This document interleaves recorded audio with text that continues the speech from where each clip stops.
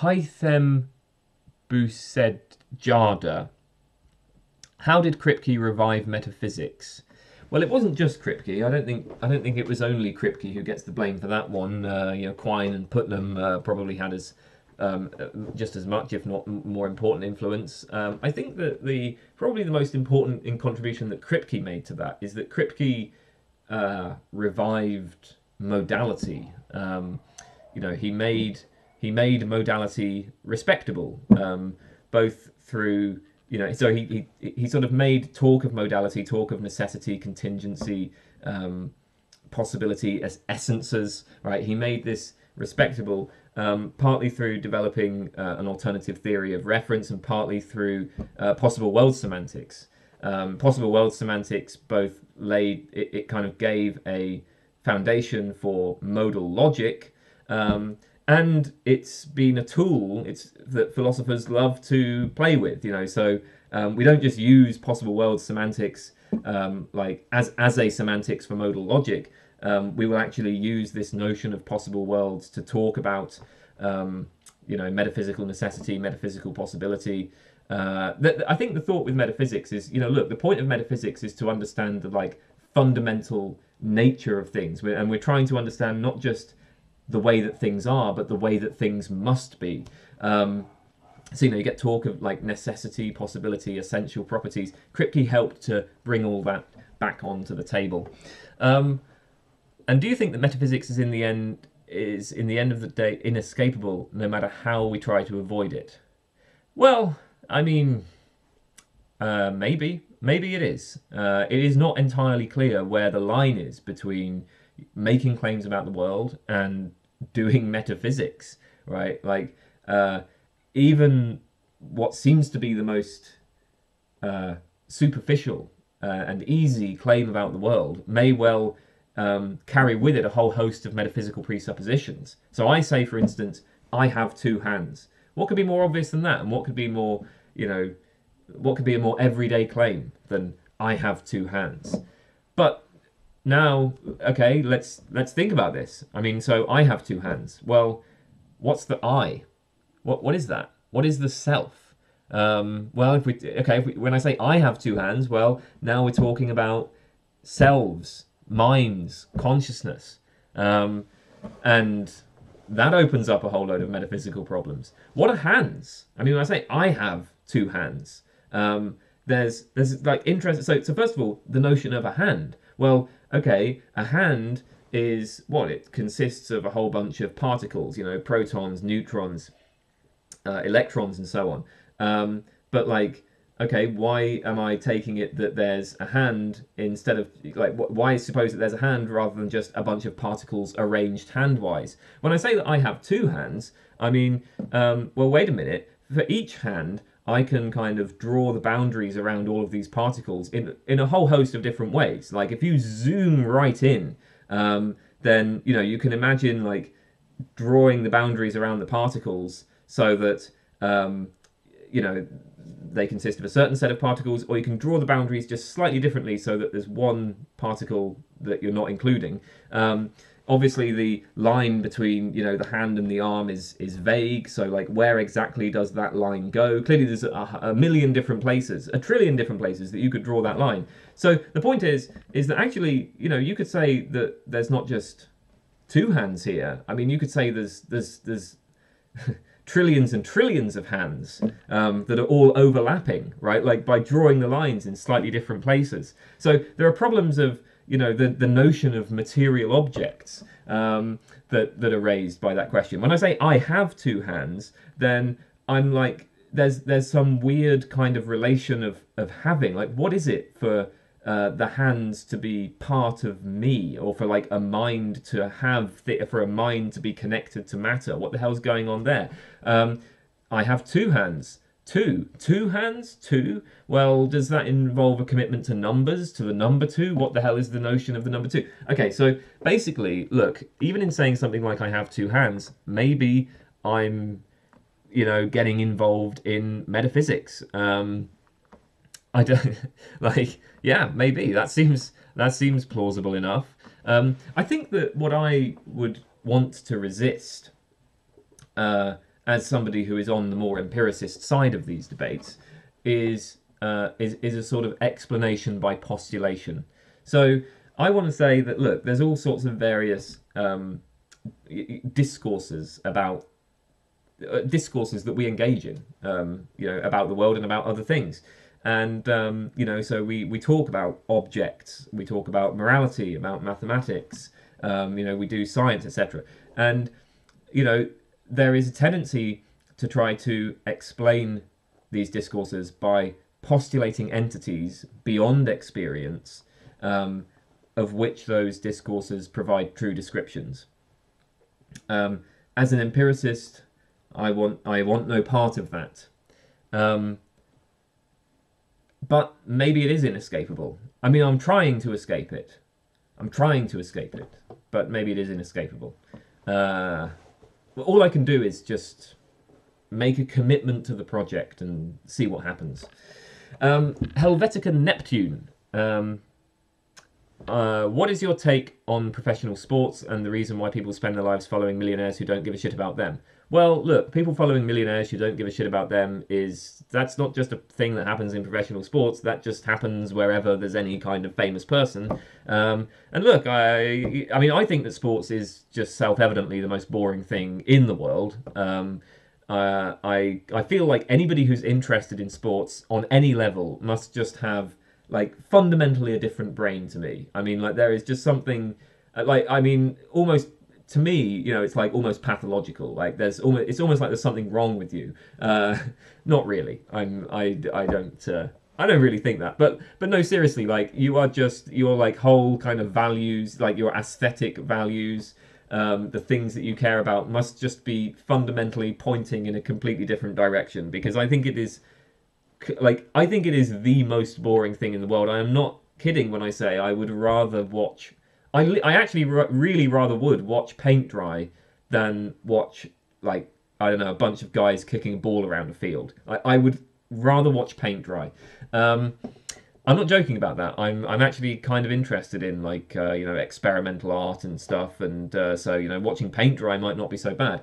But look, I mean, if you have anything that people are interested in, then people are going to spend lots of money on it. I just said I'm interested in experimental art. I mean, have you seen the sort of money people spend on, splashes of paint on a canvas? Every field has this thing. The people at the top gain enormous amounts of wealth, and that just seems to be the way it works. I don't really know why that is. But I don't think it's something that just happens in sports. It's also not really, to me, a problem. I'm not concerned really about inequality just in itself. So the reason why things like this are a problem is because there's loads of people who are in poverty, and it's kind of appalling, right? It's kind of appalling when you sort of see millions of pounds being hoarded by people running around fields, and then you see people who can't afford. You see millions of people who can't afford food, or you see millions of pounds being spent on splashes of paint on a canvas, and I mean, that doesn't feel right. But the issue there, as far as I'm concerned, is not the inequality in itself. The issue is the poverty, right? If we could get everybody to a standard of living where everybody had access to good food, clean water, good shelter, healthcare, everybody had enough money to indulge in certain luxuries, then I would not be remotely bothered by the fact that some people have just obscene amounts of wealth. It's just I wouldn't care. What is your opinion on Avicenna Averroes? I don't know. I don't have any idea. I don't think I've ever read anything by them. Finally, as a pessimist, what is your opinion on Schopenhauer and the pandeistic philosophy of Mainlander? Well, I've never read Mainlander. I've also actually never read Schopenhauer. I have been told that my views are similar to Schopenhauer's, but that's really all I can say about it. I wouldn't say that, look, the thing is with the pessimism stuff is that it's not something I'm actually deeply interested in. when I reflect on my life, I think, oh, my life sucks. I'm like, okay, yeah, my life is terrible. You know, and then that kind of thing leads me to pessimistic conclusions, right? But I don't really bother reflecting on my life very often. I mean, it's not something I really engage in very much. It's not a philosophical topic that engages me very deeply. So I don't like I wouldn't say that I don't really know if I should even identify myself as a pessimist. Like it's not like I don't know if I can say that, you know, pessimism is a philosophical stance that I hold in the way that something like empiricism is a stance I hold. I mean, I've like read a lot about empiricism, and I care a lot about empiricism, and I think about it a lot. But pessimism, you know, okay, occasionally, you know, it's sort of interesting to sit down and reflect on things, but it doesn't really grab me. Okay, Holdennnn, what do you think was the best decade for music? I don't know. It's a tricky one, I suppose.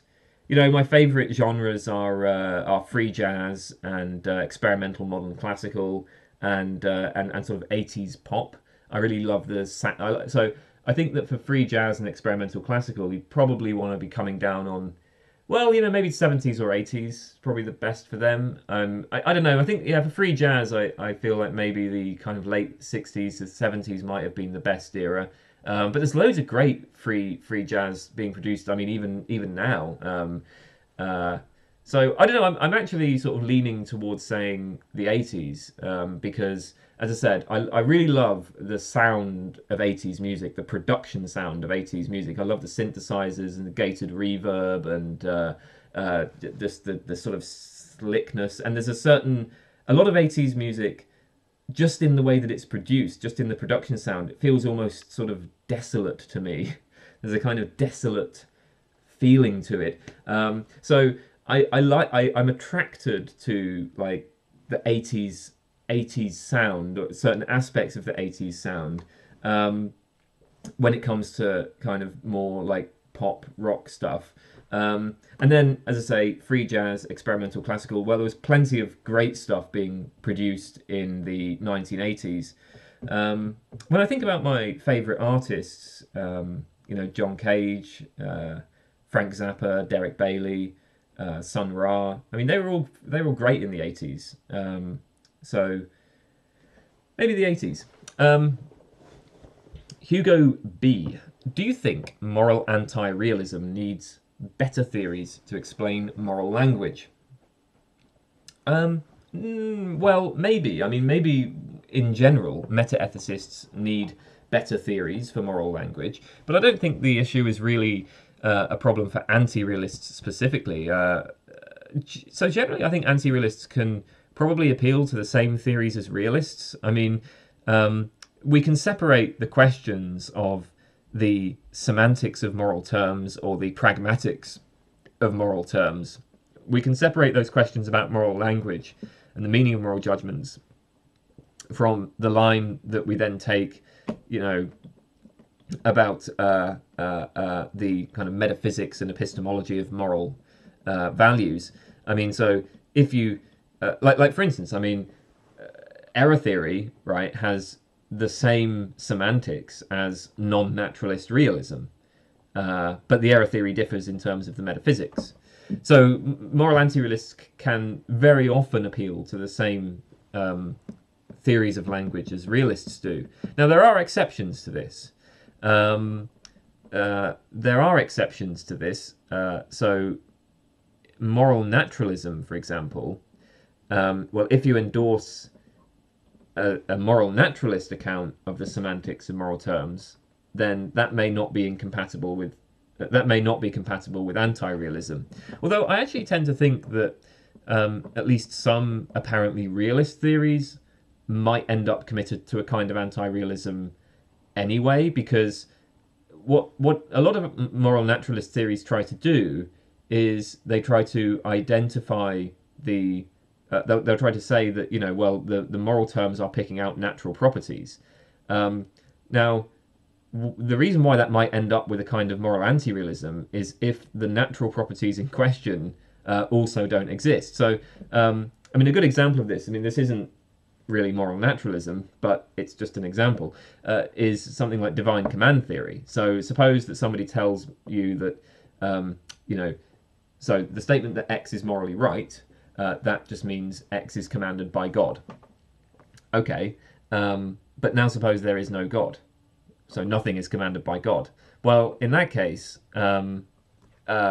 like it's like you've tried to give a realist theory, you've tried to give a theory on which moral terms refer, but actually they just don't, right? Like, so you've identified moral goodness with being commanded by God, but hey, maybe there's no God, in which case nothing is commanded by God, and so there is no moral goodness.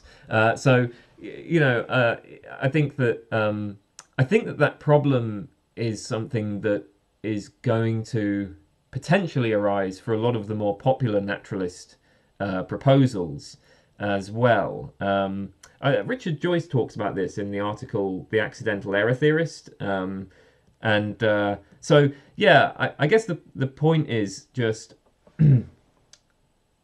generally, in many cases, anti-realists can appeal to the same semantics and pragmatics of moral language that realists do, even in cases where an anti-realist might not be so keen on doing that. Well, it might be the case that a supposedly realist semantics actually ends up with anti-realism anyway. So, yeah, the answer is I don't think anti-realism is worse off than realism with respect to moral language. Are you going to make videos on free will? I don't have any plans to that. I am not a heretic asks, what do you think of skeptical theism? I think that, I mean, it seems to be basically just a more sophisticated version of the of saying that, you know, God works in mysterious ways, and I mean, that has always struck me, and I think it strikes most other people as a deeply unsatisfying response. I don't really think that, for all of its technical sophistication, I'm not really sure that skeptical theism has ever managed to overcome that sort of deep sense of dissatisfaction at the heart of what it is proposing. Inventive Harvest. Why is it necessary that the belief be true to be considered knowledge? Isn't strong justification good enough to be fairly certain of a belief? It seems to me that the requirement that a belief be true puts an impossible burden on knowledge. Well, I mean, strong enough justification is presumably good enough to be fairly certain, but I mean, that's like so you can be fairly certain of a belief that's false. I mean, I don't know. It just seems like, yeah, we wouldn't say that something is like, can you know a false proposition? That seems I just don't. That seems very strange, right? Like. So I'm not sure what to say beyond that. I don't know. I want to say more about this, but the truth is, I don't see any motivation for abandoning the truth condition in the analysis of knowledge. It just seems like, yeah, you can't, if I know something, if I know a proposition, then I'm going to take it that proposition is true. I mean, like, I might use the word knowledge in like, I can use it kind of as a tool of emphasis, right? Like, I might say, for instance, I don't know, after an election, I might look at the 2020 election, and I might say, oh, I knew that Donald Trump was going to win, even though he didn't win, right? So, like, that's a context where I might say that I knew something, but then the proposition was false. But I wouldn't. I mean, I would just take that as like kind of hyperbolic, right? I don't know if a statement like that is really telling us anything substantive about, you know, what knowledge really is. So, yeah, I think I mean, like, what would be I just don't see the motivation for dropping the truth condition, and so I'm quite happy to say that belief has to be true to be known. Jacques Rossier asks, are you happy? No, not really. I don't think so. not in general. I think occasionally I'm happy, but I would say that happiness is it's unfortunately something that occurs very infrequently, and when it lasts, it doesn't last long, and when it happens, it's not as intense as you would like. Unfortunately, my sort of my general kind of perspective is maybe on the more pessimistic side. But I'm not really that bothered about the fact that I'm not happy. I mean, the way that I tend to approach life is that I have various things happening, various problems, and I just get on with them. There's things that take my interest, right? And I just get on with them. Like this, for instance. This is something, like doing this right now, isn't exactly making me happy. I mean, it's just something I'm doing. It's like I've set myself this goal of answering all of your questions, and I'm just doing it. I don't know. Maybe it makes me happy. Maybe it does. Maybe I just don't have a very good access to my own emotional state. I wouldn't say I'm sad, but I would say that at the moment I'm sort of broadly neutral. Jake Paul, would you ever do an OnlyFans? I've already been asked this question, so I will link you to the person who asked it when I put the video up. Jobin Biju, how do you evaluate Michael Huemer's defense of moral realism? Well, Michael Huemer has a number of arguments, so it would take a little while to go through the whole lot of them.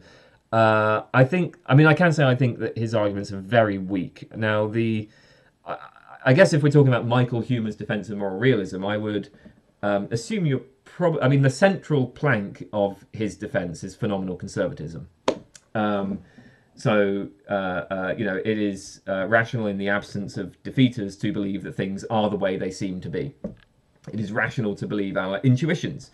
So I got a couple of problems with that. The first problem is that I don't accept that there is in fact any intuition in favour of realism. So first of all, I mean, just speaking for myself, I do not find realism even remotely intuitive. Now, it's true that I have, I guess you could say, so I guess I would say that I have the intuition that, for instance, slavery is wrong. So if you say slavery is wrong, then I am indeed inclined to say yes, right? Yes, slavery is wrong. I react negatively to slavery. But I don't think that's really an intuition in favor of that's not a realist intuition, because there are a whole bunch of anti-realist approaches to moral judgment, on which you can just straightforwardly endorse that judgment. So relativists, subjectivists, constructivists, quasi-realists, they can all say that slavery is wrong. In fact, they can say that it's true that slavery is wrong. Truth is, even from a moral anti-realist point of view, you can have moral truth. Okay, I have the intuition that slavery is wrong. Maybe I even have the intuition that it is true that slavery is wrong. I don't think I do have that intuition, actually. But at least I do have the intuition that slavery is wrong. But that's not an intuition that lends any support to realism. What you would need in order to lend support to realism is the intuition that it is a stance-independent fact that slavery is wrong. And I don't have that intuition. I am also extremely skeptical that the layman on the street has that intuition, let's say. In fact, I think that there is fairly convincing empirical evidence that that ordinary people have, not like universally, but that there are many ordinary people who have quite strongly anti-realist inclinations. This attitude that some realists seem to have, that realism is just the common sense position, that intuitions favour realism. I think that the empirical evidence at this point seems to be pointing against that. If anything, from the point of view of phenomenal conservatism, I actually have prima facie evidence against realism. The second thing is that even if I did have this intuition in favour of realism, well, I think that there are actually defeaters. So for Huemer's brand of realism, you know, there are the epistemological challenges. So, you know, like the like how we could have access to the non-natural facts. I think there's, you know, problems of explanatory impotence. There's the first order inconsistency argument. There is the problems with assigning any meaning to the notion of categorical normativity. You know, so the sort of problems that I've talked about in previous videos that I've made on this topic. You know, I just don't find it convincing. But obviously that's only one part of Huemer's defense of moral realism. I know he has many other arguments.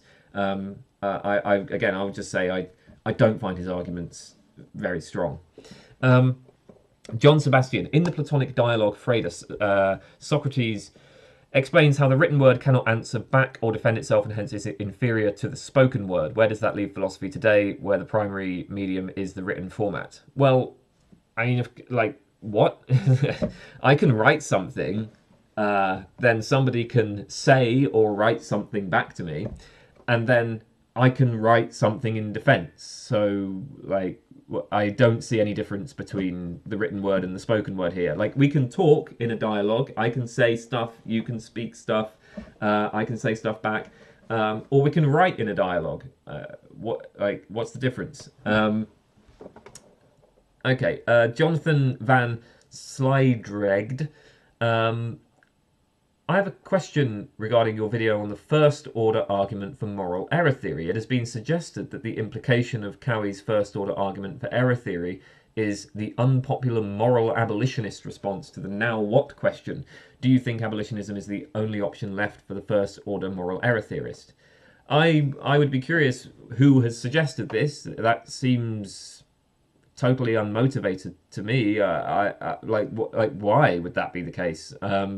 There is, what's wrong with, for instance, having an inconsistent fiction? Okay, so like one option for a moral error theorist is fictionalism. We can treat our moral judgments as in containing some sort of, you know, either they can be like a pretense or they can contain a fiction operator or whatever. So we can treat morality as a useful fiction. Now, Cowie's argument for error theory is that morality has a first order incoherence, so it's inconsistent. How is that a problem for fictionalism? Like, there can be inconsistent fictions. You know, I can write a fiction and then it can contain a contradiction, and that's fine because it's fiction, right? Like, it doesn't matter if you have a contradiction in fiction. The contradiction is not in itself a problem. I mean, it can be a problem. So I can see why, like, look, if morality is inconsistent, then this might be a problem, because one of the things that we want from morality is we want it to be action guiding. And, you know, if it's inconsistent, then it may be the case that there are certain circumstances where it tells us both to do A and to do not A. And, you know, that's not really going to be much use for helping us to guide our actions. But, you know, as long as those circumstances are, you know, limited to sort of unusual cases or to purely hypothetical scenarios, it doesn't seem like there's really going to be any problem, right? Like, so as long as our fictional morality, which contains inconsistencies, as long as we can kind of you know, quarantine those inconsistencies to contexts like that are, you know, we don't have to deal with in our everyday interactions, then it might not be a problem. In fact, even if we can't quarantine those inconsistencies, it's not clear that it would necessarily be a problem, because I might just, you know, like I can just choose to favor, you know, one part of the morality or something like that. But yeah, the main point though is just, there's clearly nothing problematic about having an inconsistent fiction. Fictions can be inconsistent. So the mere fact that morality is inconsistent would not in itself be any problem for a fictionalist analysis. And fictionalism is one of the more popular responses. So I don't know. I just don't see why you'd have to be a moral abolitionist. The assumption seems to be that we have to just eradicate all contradiction. But like, I don't know, why would we want to do that? Contradictions can be pretty damn cool. Yeah, I don't know what the motivation is for that. Joonatan Nõgisto, what is your opinion on the literature on metaphysical grounding? Well, you know what? I haven't really paid much attention to that literature. I don't think I believe in fundamentality. But yeah, I don't. I'm afraid I don't really have anything to say about this. It's not really something I know anything about. Justus, do you see any hope for justification, or do you think true belief is all we get? I mean, look, I don't think there is justification. I think that the skeptical arguments are successful. I don't know, like, can I mean, I wouldn't sort of rule out the possibility that I will encounter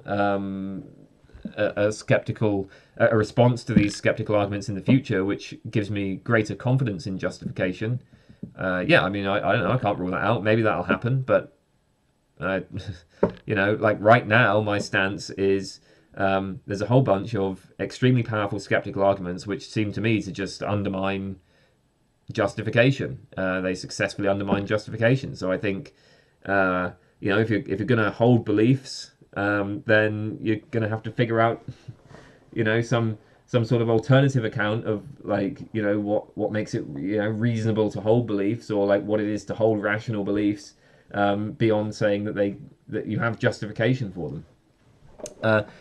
Kenneth Goetz, what are your thoughts on decisionism in political and moral ethical theory, and as a possible solution to the problem of the criterion? It is very similar to dogmaticism and supremacism. I have to tell you, I don't know what decisionism is. I looked it up very briefly before doing this, and it actually sounded like it was more like fictionalism, because it sounded like decisionists are just explicitly like grounding the you know, the laws and so on decisions, right? But yeah, so it seemed more in line with like the fictionalist or voluntarist move. But I mean, I don't know decisionism, so I can't really comment. I mean, look, my kind of line on this, broadly speaking, is I think that the dogmatist / supremacist is basically doing exactly the same thing as the fictionalist. The only difference is the dogmatist is banging her fist on the table very hard. Look, I think the options are you either just give up all belief or you make shit up. That's it. And you can be honest about making shit up, or you can make shit up while banging your fist on the table and insisting that your shit is the real shit. But I mean, I don't know, the difference there just seems to be pure aesthetics. So but no, I don't really, I can't really answer the question because I don't know what decisionism is. krytensp asks, top 5 favourite films of all time. 2001: A Space Odyssey, Della Morte Della More, The Texas Chainsaw Massacre, 1973, Peter Weir, Last Wave, so I think that was 1974, The Last Wave.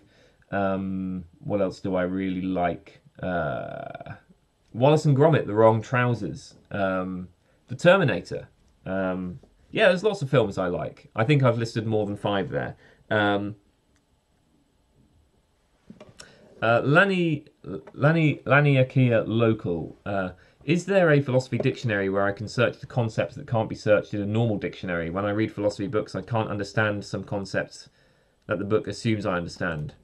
I don't know. I think they do sometimes do sort of philosophy dictionary type things, but they're usually kind of for specific topics. I don't know. Yeah, I can't really help you. Sorry. You know, when I get sort of stuck on, you know, reading something and there's something I don't understand, I usually look it up on the Internet Encyclopedia of Philosophy first, And then I look it up on the Stanford Encyclopedia of Philosophy. But that's not a dictionary. I think the problem with a dictionary is that you're not really... So when you're like reading a book and you come across concepts you can't understand, I'm not sure that it would necessarily be helpful to just have like a dictionary definition. Usually you need an explanation of the like theory in which that concept appears. And maybe even an explanation of like some of the arguments that have invoked that concept. I don't know if just like having a simple like, you know, 2-line definition, you know, well, this is what, you know, this is what this means, you know, this is what intentionality is, would be that much help. So, but yeah, sorry, I can't really help.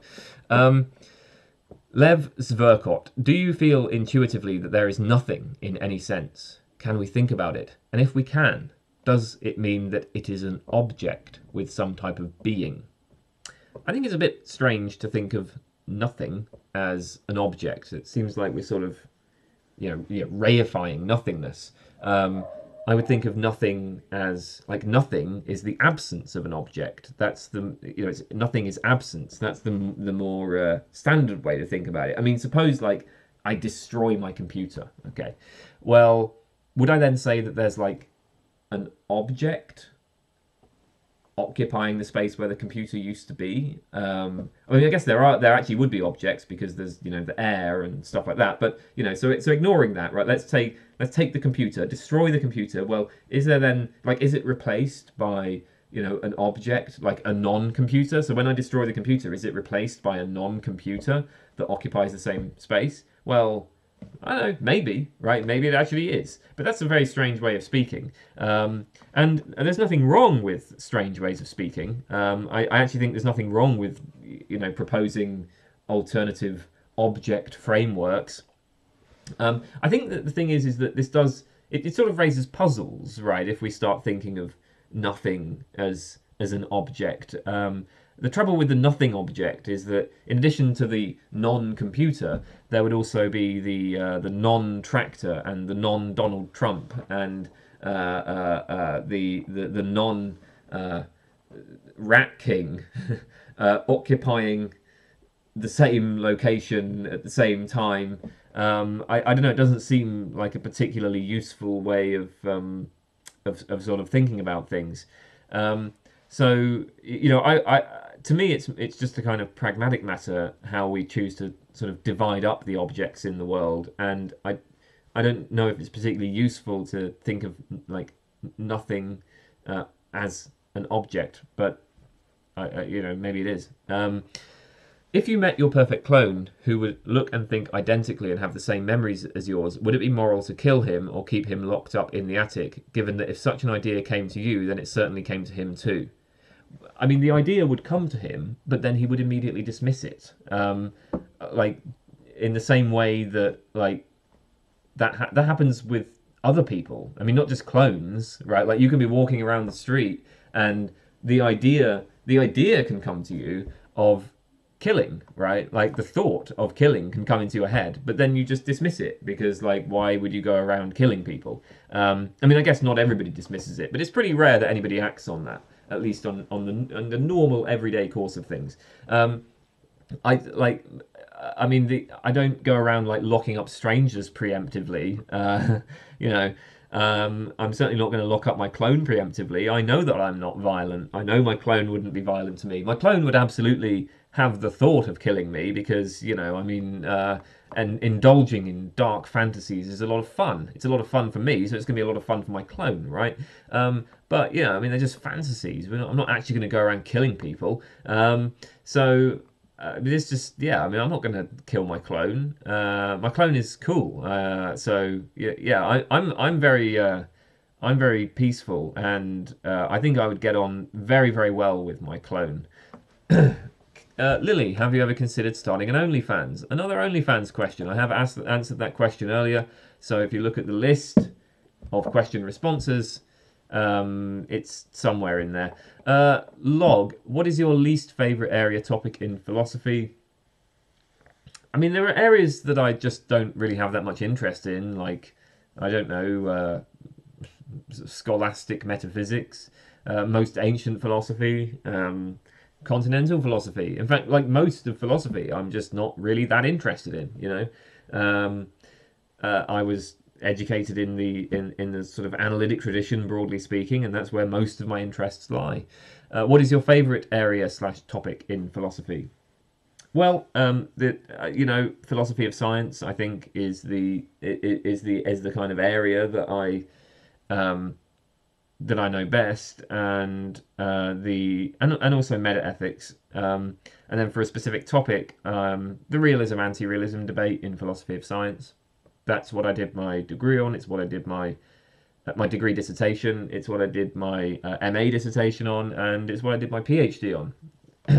Lonely stranger. Do you think too much philosophy can drive someone crazy?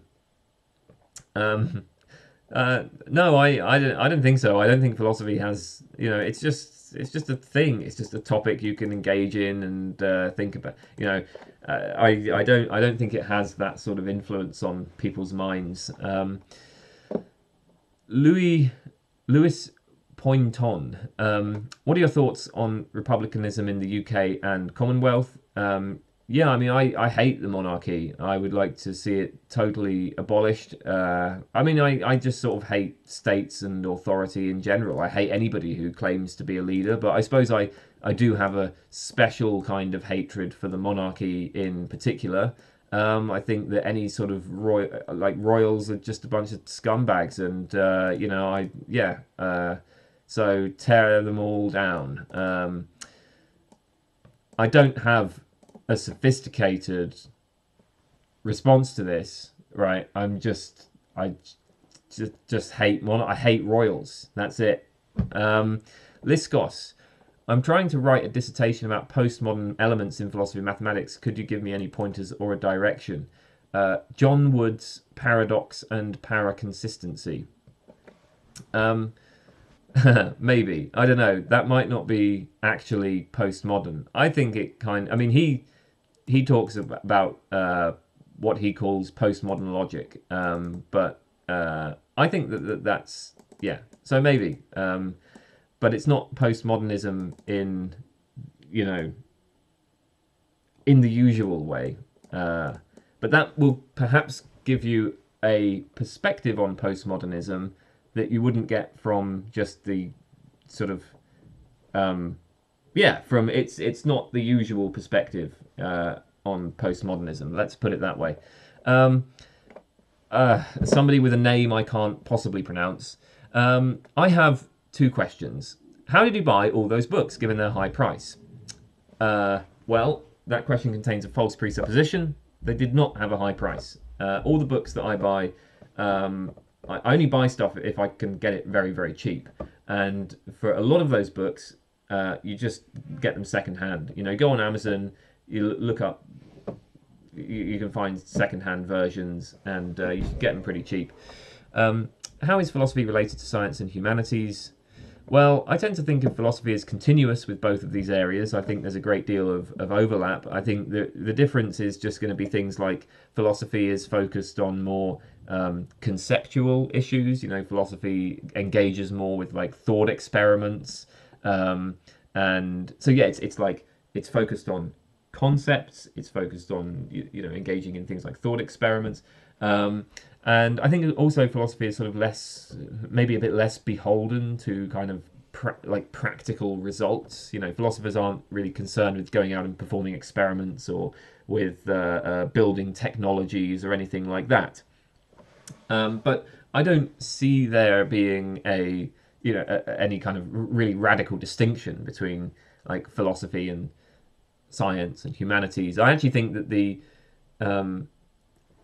the way that we have sort of organized these areas of inquiry is really something of an accident. The concept like science really only came into common use in the 1800s. So the divisions that we have between these different areas are, I think, a little bit kind of accidental. Yeah.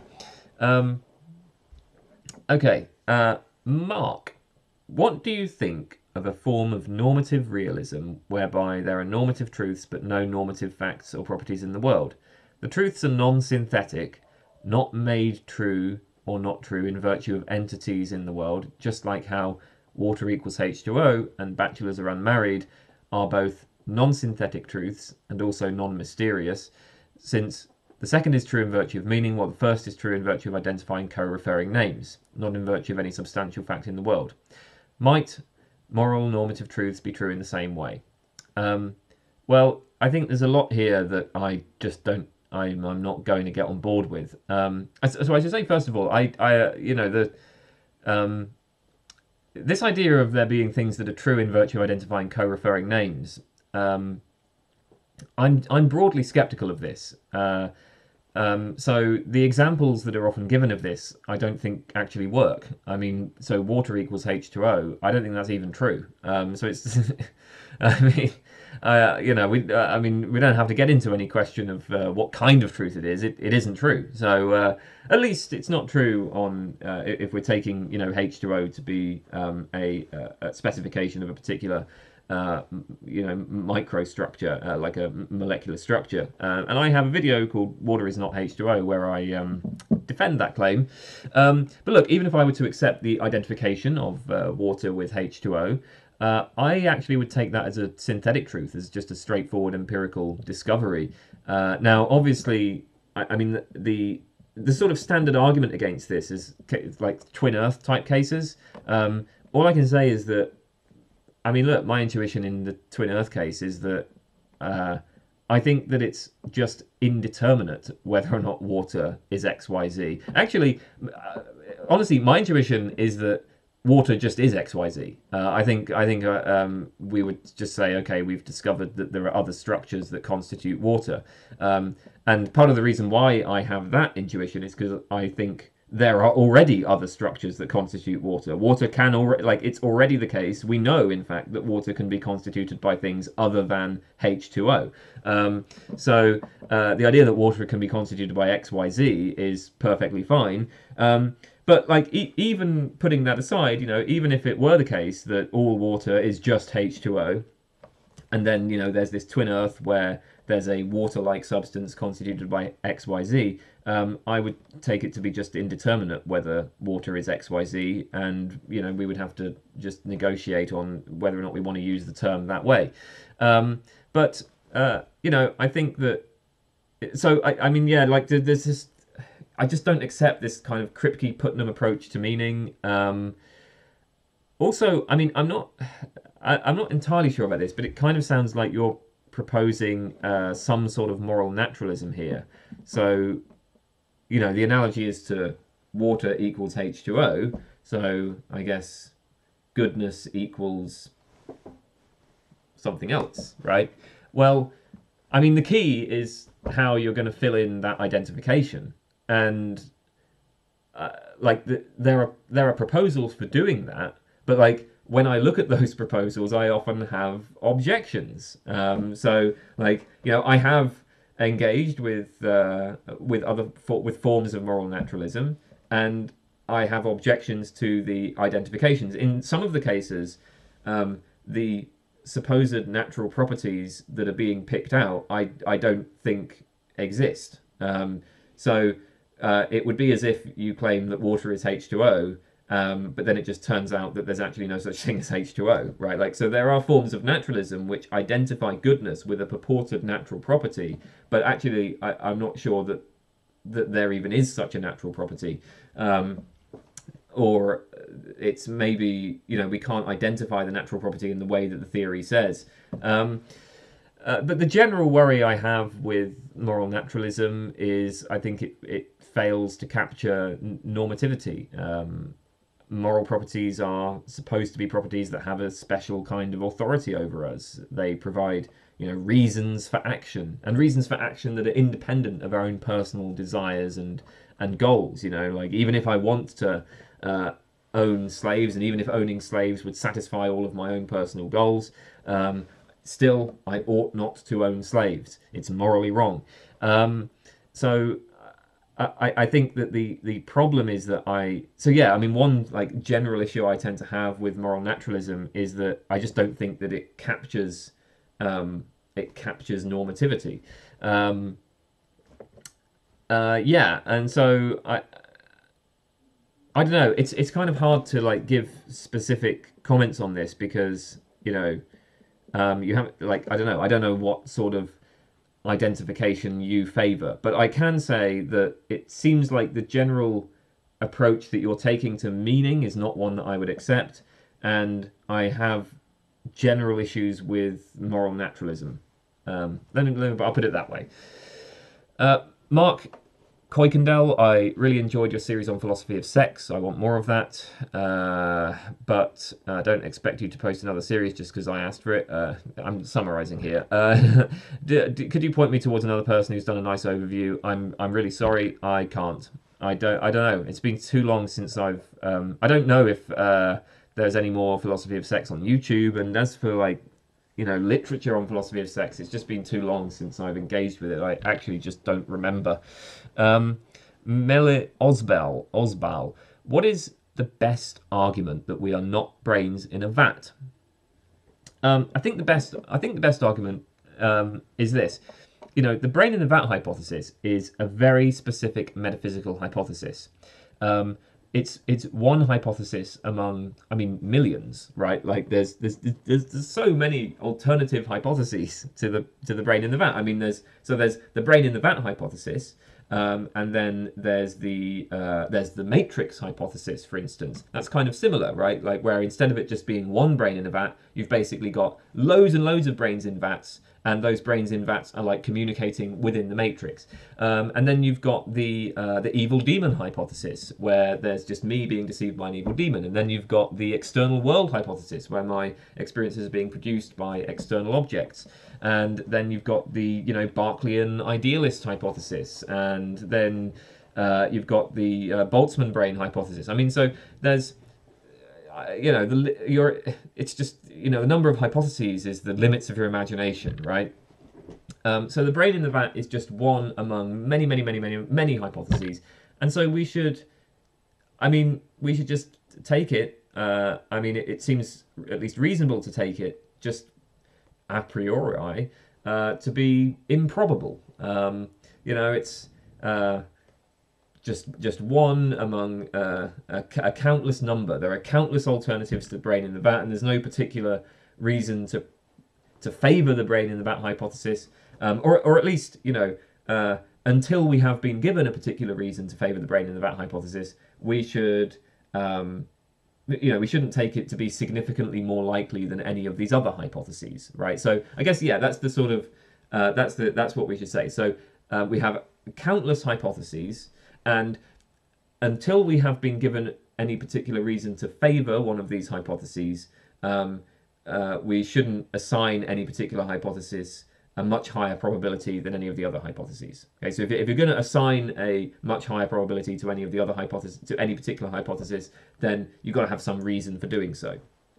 I should say I'm just outlining an argument that I think is cool. This isn't an argument that I endorse. I don't think there's anything wrong with just assigning. With just pulling a probability assignment out of thin air, but you can go with me. I think this argument is cool. So there's brain in the vat is one hypothesis among countless number of hypotheses. There's no particular reason to favour it, so we should just think, okay, it's a priori highly unlikely, and then the question is whether there are in fact considerations that can move that probability up, and well, pretty clearly there aren't, right? There just isn't anything in particular that favours the brain in the vat hypothesis. So we should say the brain in the vat hypothesis is highly improbable. The cool thing about this argument is it gets us out of the brain in the vat hypothesis, but the brain in the vat is just one skeptical hypothesis among many, right? The brain in the vat is not itself the skeptical conclusion. Skeptics will just use the brain in the vat hypothesis as a way of really as an illustration.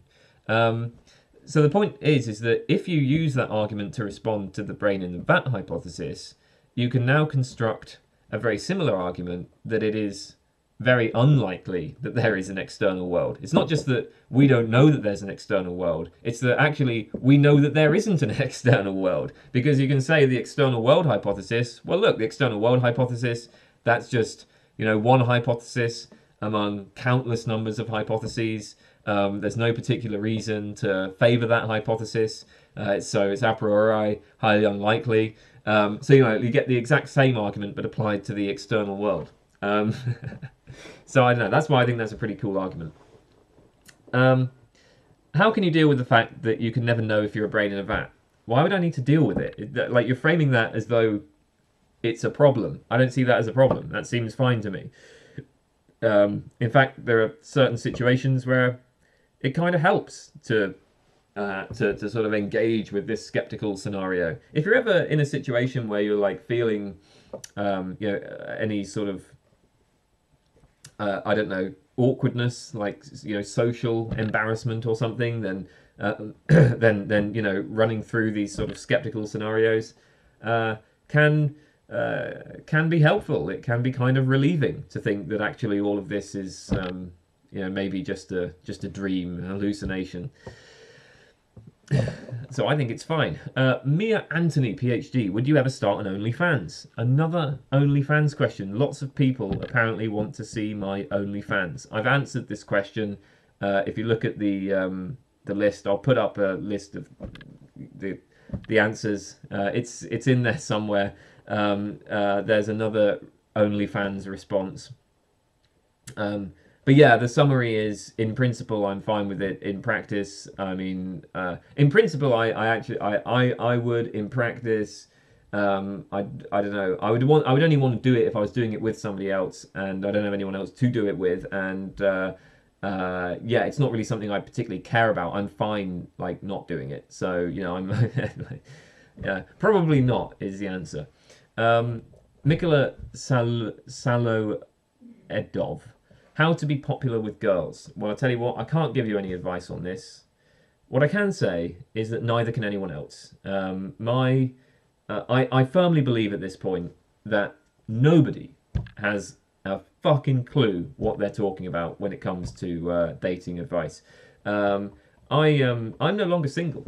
I now have a girlfriend, so I'm actually in a good position. But, you know, I was single for a long time, and I tried out lots of different things. I tried lots of different advice from lots of different people, and I gave it a good effort for a long time, and I got absolutely nowhere. And you know, the advice that people gave, it just didn't help at all. And in fact, the success that I have had with dating has mainly come.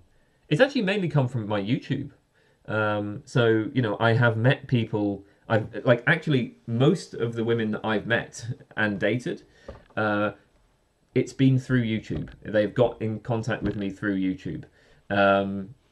So I don't know, Matt, I can't help, right? Like, my advice maybe is, like, I don't know, start a YouTube channel, upload videos on it every week, do that for like 7 years, build an audience, and then maybe some of them will be interested in you.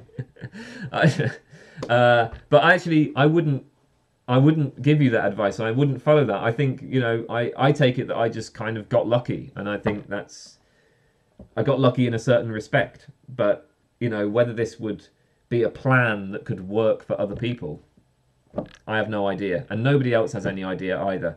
That's one thing I am sure about. If I were you, I would just focus on doing things that you enjoy, because every piece of dating advice that I've ever received has been total bullshit.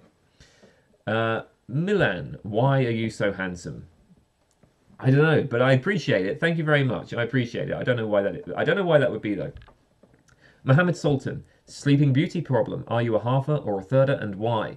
I mean, okay, I don't know a lot about this problem, but like, from the little I've read about it, it just seems kind of obvious that both are correct. It just depends on, like, how the problem is described, or, you know, the point of view that you're evaluating the probability from. I mean, you know, yes, it's a fair coin, so, you know, like, I don't know, if you're asking me what's the probability that the coin landed heads, then I'm going to say, well, you know, it's a fair coin, so the probability is half by definition.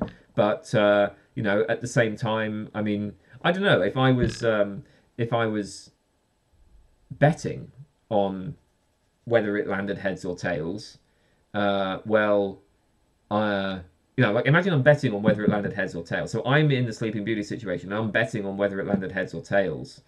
Um, I'm going to earn, you know, £100 if my bet is correct and lose £100 if my bet is wrong. Well, clearly I'm going to bet on tails, right? And in fact, betting on tails would earn me a lot of money. So, you know, I don't know. I'm like that seems to okay. Well, that heads is one third from that point of view. I don't think that there are like I don't take probability to be objective. I don't think there are objective facts about what the probability of anything is. So I don't know. I'm kind of happy to just say both, but that can't be right. I have to be missing something. I'm definitely missing something. I haven't read much about this problem. I've heard about it. I've read, you know, the Wikipedia page, and but that's all. So I don't have anything interesting to say about this. I don't know why I'm answering this. Actually, I really shouldn't. I'm probably revealing my idiocy and ignorance. Oops. But yeah, what I can say is, look, I'm like, I just think it just seems to depend on like how you choose to describe it. So you know, how you choose to describe the scenario. But that's what I think. Anyway, Navy Blue, do you think denying all categorical normativity is the easiest way to defend moral error theory? Well, I think it's totally reasonable. I think that's a totally reasonable way to do it. But is it the easiest way? Well, the problem is going to be like, who are you trying to convince? Because one of the currently most popular arguments against error theory is the companions in guilt argument. And in particular, it's a companions in guilt argument which appeals to epistemic norms.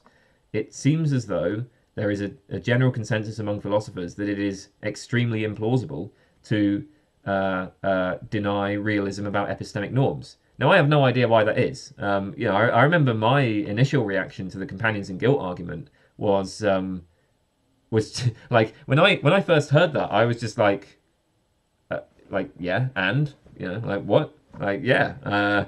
You know, so the argument was made that being a moral error theorist commits you to being an error theorist about epistemic normativity. And my reaction to it was, okay, seems fine to me. Like, what's the problem? That like, of course there aren't like what? You wait a minute. You think it's like there are objective facts about what people ought to believe? Like what? You know, so like to me, yeah, denying all categorical normativity, that's fine. But it's a position which is seen as it's seen to be bullet biting, right? Like that's the problem. So I don't know if that's really the easiest way to defend moral error theory, at least from the point of view of, you know, what the, I guess, conventional views are in metaethics and philosophy in general right now. Because, as I say, yeah, like arguments from epistemic norms, arguments concerning epistemic norms are often presented as an objection to moral error theory. New Hendrix, how are you financially supporting yourself now that you've finished your PhD?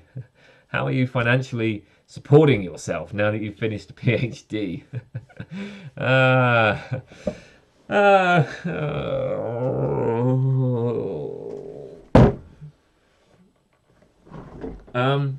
Nolan V, have you considered starting an OnlyFans?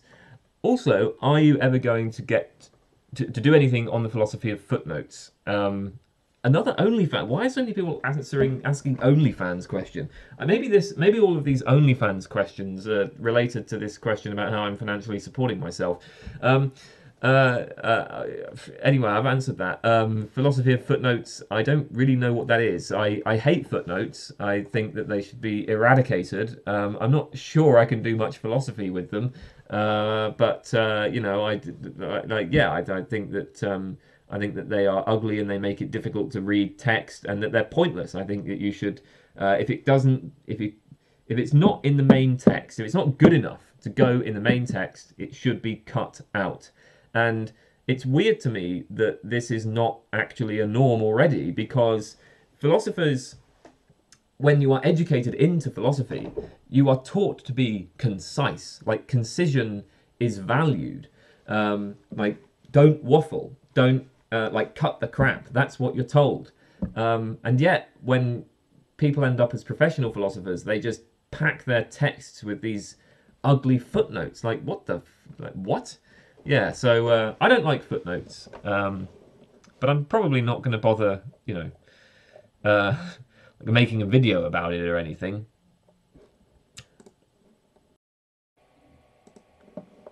Orange Replier asks, do you think anti-realists face rhetorical hurdles when they make moral claims? If so, are there good methods to overcome the hurdles? If not, why not? Well, yes, I think there might well be. There are a few ways in which, you know, I think that, so outside of philosophy, this isn't really a problem. I've, you know, when talking to, you know, laypersons, at least people who are laypersons with respect to philosophy, it's not an issue that I'm a moral anti-realist. Although, to be fair, I don't really talk about meta-ethics with them. But yeah, I think within philosophy, there are certain moves that realists make which I think kind of, I want to say, like, illegitimately try to place a burden of proof on the anti-realist. So, so first of all, there's this isn't something that at least I don't think this is something you find so much in the published literature, but it's certainly something I've encountered in in just kind of discussions, which is, you know, realists seem to engage in what Lance Bush, he has a nice name for this, he calls it normative entanglement, which is conflating normative ethics with meta-ethics. So, you know, you sort of present the anti-realist with a question like, well, you know, do you think it's immoral to torture children for fun?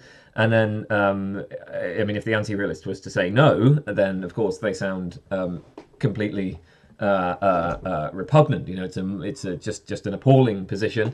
If they say yes, then that's treated as an intuition in favour of realism. So it's treated as some sort of concession to realism. The anti-realist grants that, of course, it's immoral to torture children for fun. So it's, I mean, but of course, you know, it is immoral to torture children for fun. Well, that's just a first order normative claim, and that's actually compatible with a whole bunch of different meta-ethics, including a whole bunch of anti-realist meta-ethical views. But the way that, so I mean, you get, it's similarly, you know, if you consider a question like, well, is it objectively wrong to torture children for fun? Then you know, like, again, there's obviously an anti-realist will have to say no to that, right? They don't think anything is objectively wrong, but it's this. The problem is that, you know, there are certain conversational contexts where asking that question can be sort of used to imply that really they're denying that it's wrong to torture children for fun, right? So yeah, this sort of normative entanglement, this like kind of conflation of normative ethics with meta-ethics, I think is problematic. The other thing that's problematic is I think anti-realists have accepted certain burdens of proof, which I don't think they should have done. So there's a sort of line of argument which says that, well, anti-realism bears the burden of proof because realism is the common sense position. You know, so realism is just common sense, and you know, prima facie, you go with common sense in the absence of defeaters, and I don't think that's actually true. I mean, so first of all, it's not obvious to me that we should go with common sense. You know, we should think that the anti-commonsensical views bear the burden of proof. But even putting that aside, I don't think it's true that realism is in fact commonsensical. The empirical evidence which has examined folk meta-ethics, which has examined laypersons' views on meta-ethics, is, I think, at best, it shows that people's views are sort of indeterminate, that, you know, sometimes people are inclined to realism, sometimes they're inclined to anti-realism. Actually, if anything, I think the evidence is pointing more towards people, laypersons holding more or less anti-realist views. But certainly, I mean, there is no general consensus in favour of realism. Realism is not the common sense position. But it does seem that a lot of anti-realists have just accepted that it is, and so it's like the anti-realists have just accepted that they have like a challenge. There's this challenge that they have to show how to kind of accommodate realist intuitions. I just don't think that's necessary. Now, I mean, how you overcome hurdles like this is, I guess, just by pointing them out, and I mean, you just have to sort of hope that that we're not going to allow realists to control the conversation in the way that they have done. That we're going to maybe have a bit more like a bit more epistemic responsibility in how we talk about these things. I don't know what more you can do other than just point these things out and hope that the conversation changes. Okay, Petru. Hi, existence has always interested me. Can you make a presentation about it? I'm afraid I don't have any plans to do that. That's not something I'm currently planning, and sorry.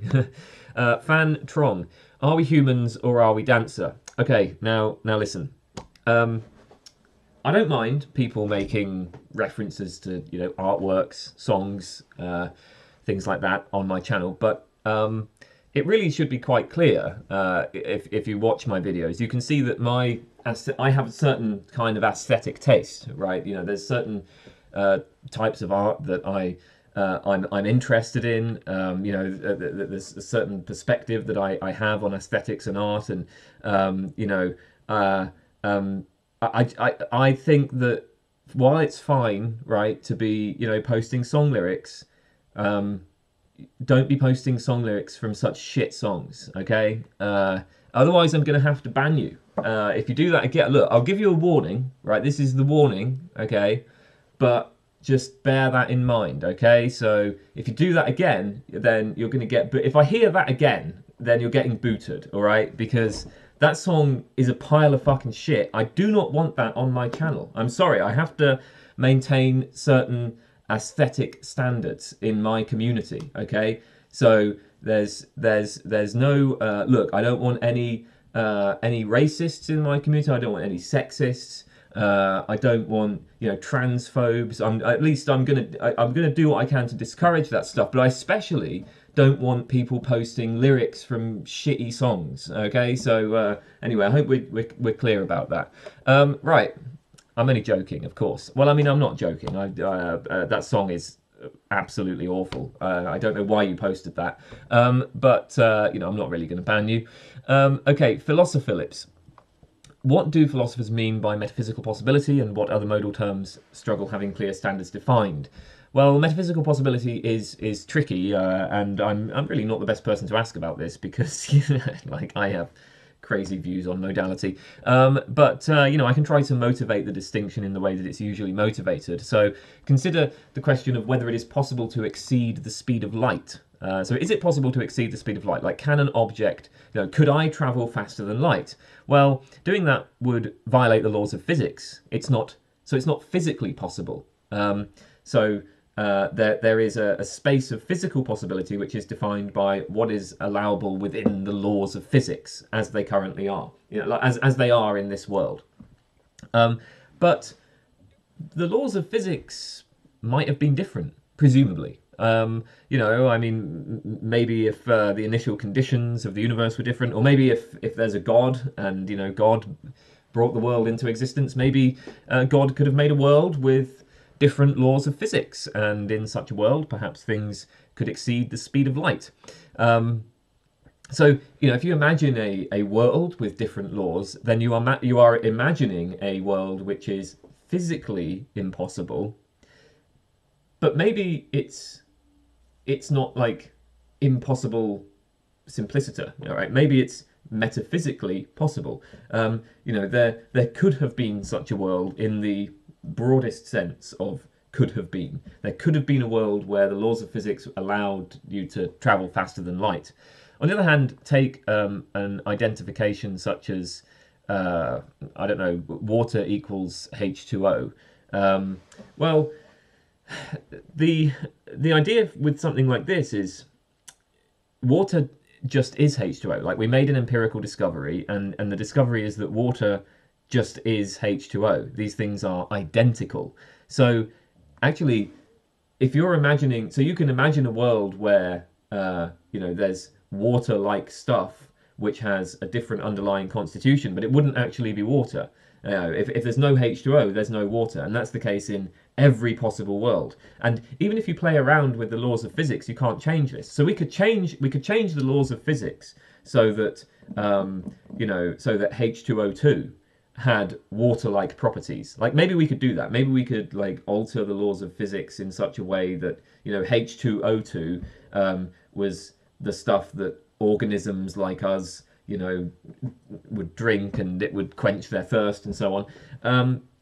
But then it wouldn't be water, right? That they wouldn't be drinking water. So in every possible world, water is H2O. So it is metaphysically necessary that water is H2O. Metaphysically possible that things can exceed the speed of light. Metaphysically necessary that water is H2O. Well, look, I don't know. That's the sort of motivation for thinking of metaphysical possibility. Metaphysical possibility is a broader kind of possibility than physical possibility, than what is possible in terms of physical law. So I think of it as like, when you're imagining possible worlds which have different physical laws, you're playing around with metaphysical possibility.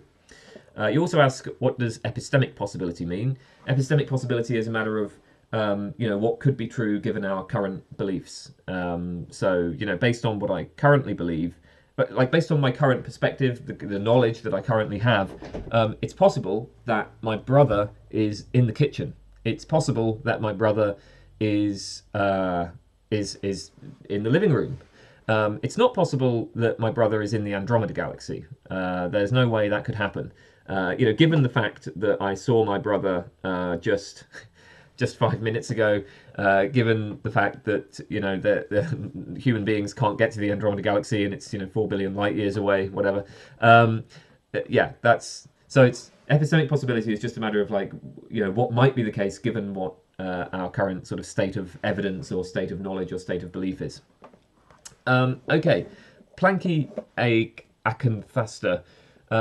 Do you like starfishes? I mean, I'm assuming based on your username that this is not a euphemism for buttholes, which is a shame because I kind of would rather talk about buttholes.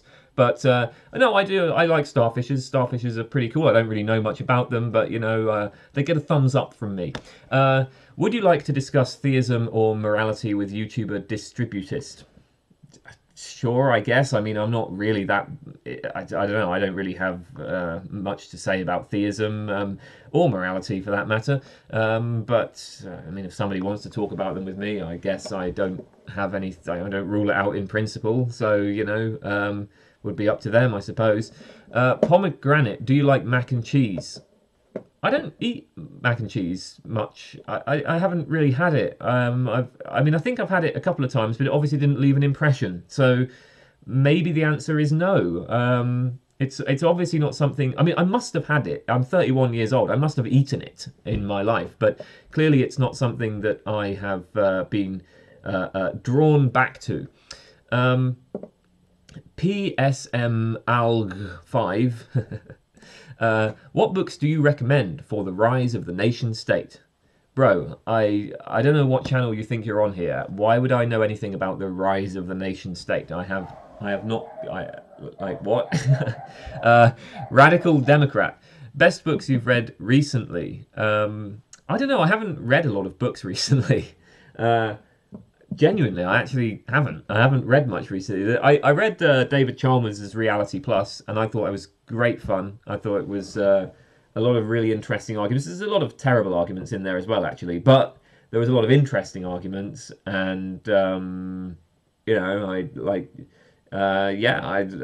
thought it's very well written. Chalmers is a very, very smart guy. I thought it was it's both sort of philosophically sophisticated, but also written in a very accessible way. It was actually fun to read. It's not very often that you can sit down with some philosophy and it just be really, really fun to read. But I thought Reality Plus was a lot of fun. What else have I read recently? I don't know. I really not been reading many books. I mean, I read articles. I read a lot of articles, but haven't really sat down with a book in a while. Hugio, do you think there could be an exception to Rule 34 and 35 of the internet? I mean, it says no exceptions, right? I'll say an interesting feature of Rule 34 and 35 is that, if we take a charitable interpretation of these rules, if we apply Grice's conversational maxims to these rules, then these rules in conjunction do at least implicate a commitment to Meinongianism. They, in conjunction, would implicate a commitment to non-existent objects. So, if only Kant and Frege and Russell had properly investigated the metaphysics of internet pornography, philosophy might have gone in a very different direction. What do you think is the ideal bedtime? 6 a.m., 7 a.m.? Ramon, what are your thoughts on the Russian-Ukrainian war of the present? Well, there are some restrictions actually on what can be said about this. Channels that have monetization, if you go on the monetization thing, it has like a little warning about talking about the Russia-Ukraine war. So I'm not going to talk about Russia and Ukraine, but I'll just talk abstractly about my stance on war. I would say that I'm basically a pacifist, and I think if you imagine what somebody who's basically a consistent pacifist would say about this situation, I think it's pretty obvious the judgment they would make. I mean, again, if somebody's just opposed to war. Okay, so look, okay, let's imagine a smaller country being invaded by a larger one. What should the smaller country do? We've got some horrible, shithead dictator who's invading invading a smaller country, trying to grab their land. What should the smaller country do? I think they should surrender. That's what I would do. I wouldn't want to fight. And not only... So I would not want to fight. I would prefer to surrender. I also think that it is morally repugnant to force other people to fight, which is, I mean, if you have if you're going to that, if you're having that kind of war, if you're having a war where it's like, a country is, literally under an existential threat, then if you're going to fight for the country, it's probably going to involve conscripting people. And I think that is disgusting. That is appalling, and so I wouldn't support that. I think I would be in favour of surrendering. I think that being the puppet state of a shithead dictator is bad, but it's better than being bombed into oblivion. It's better than forcing people to fight in war.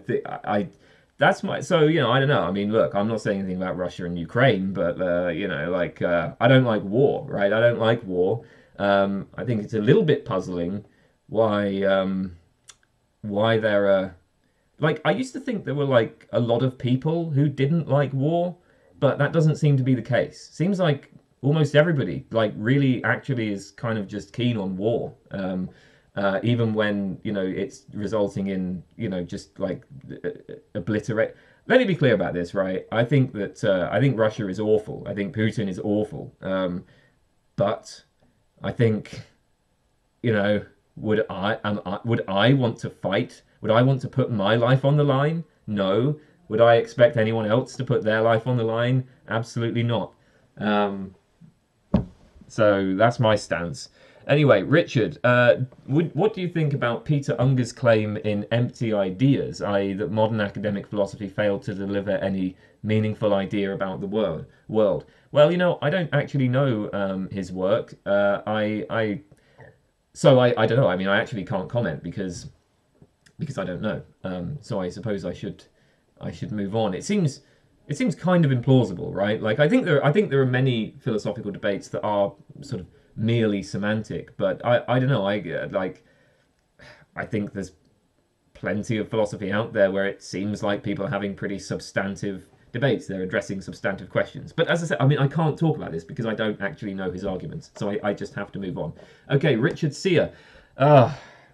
Dude, what is this question, bro? If you flip a coin n times where there are two to the power of n possible outcomes if order matters. For example, flipping the coin 3 times equals 2 to the power of 3 equals 8 possible out.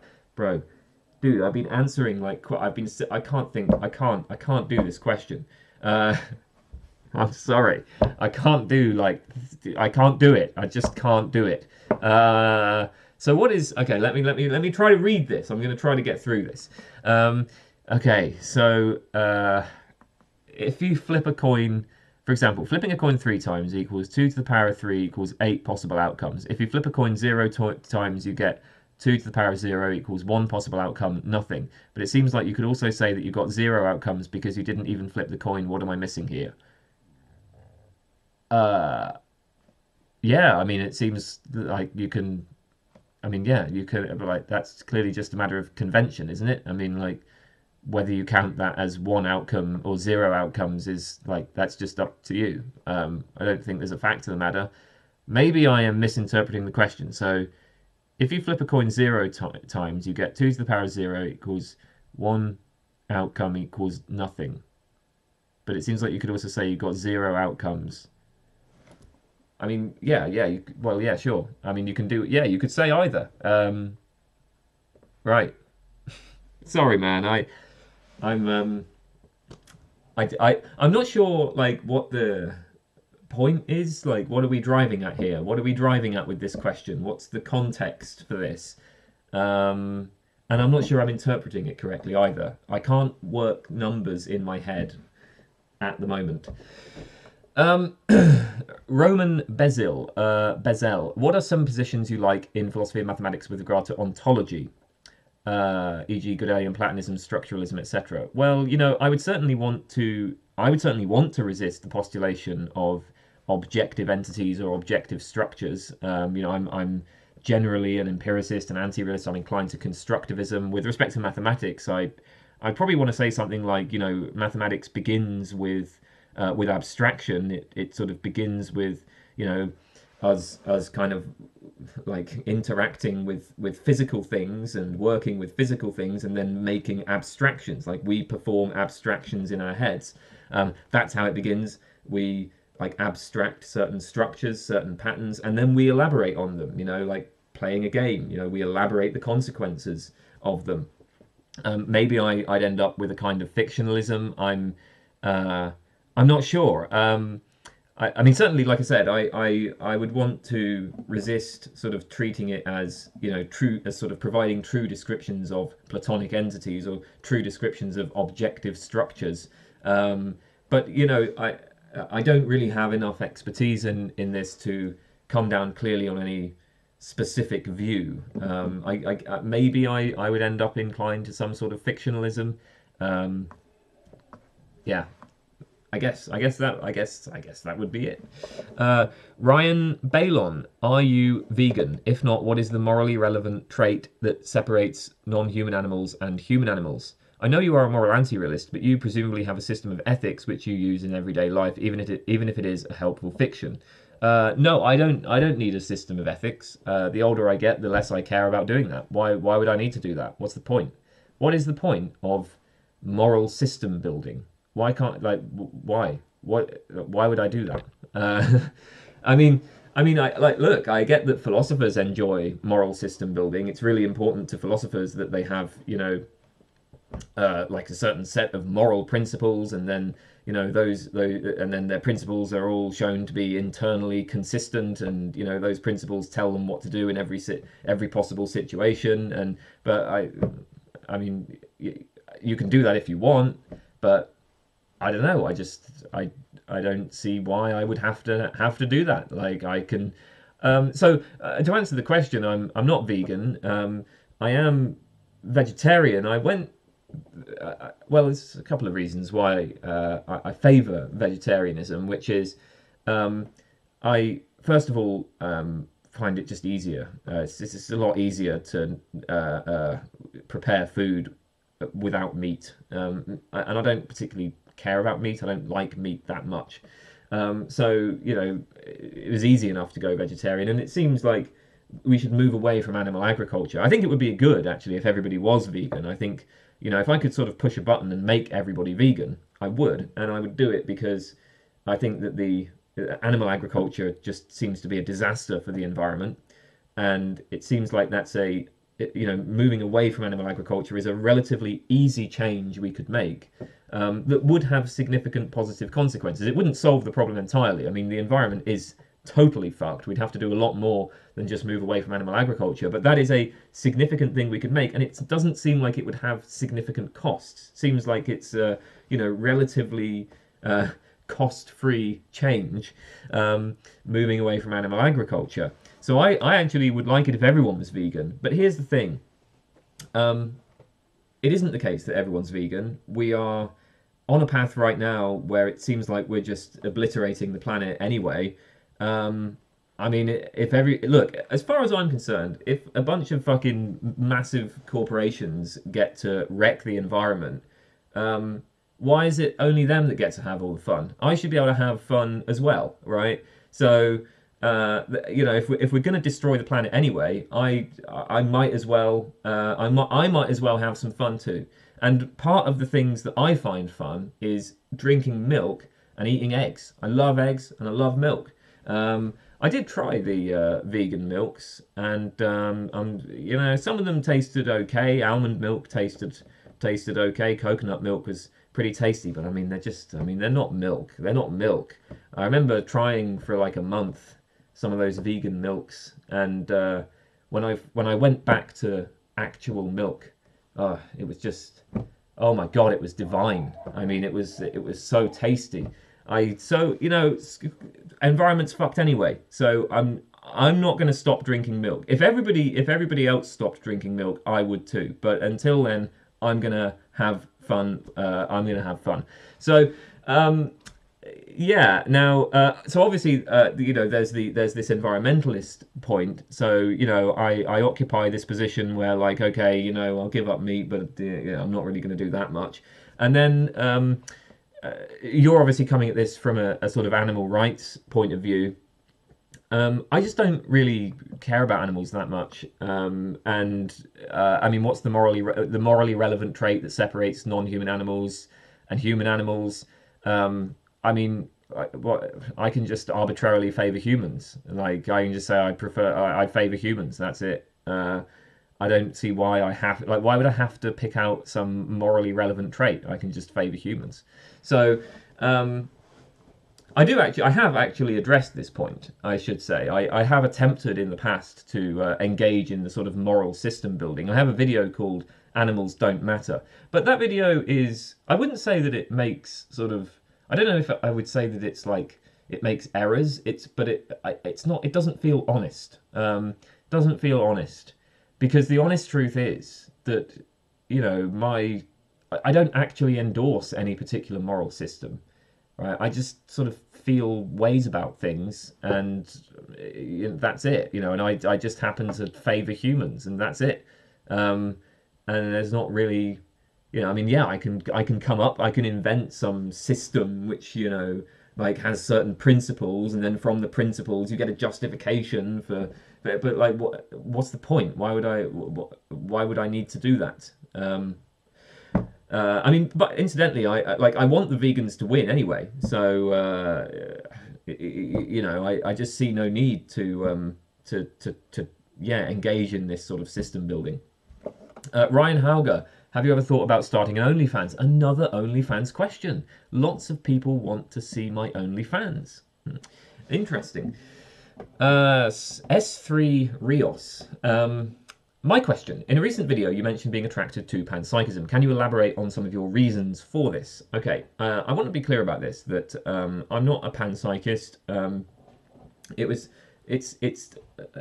I worry about this because people are starting to attribute panpsychism to me, and it's more just like, you know, if I had to take a bet on it, if I had to bet on a particular theory of mind, then I'd probably bet on panpsychism. But I don't really know much about panpsychism. I haven't, and I haven't, in general, I haven't been keeping up with philosophy of mind.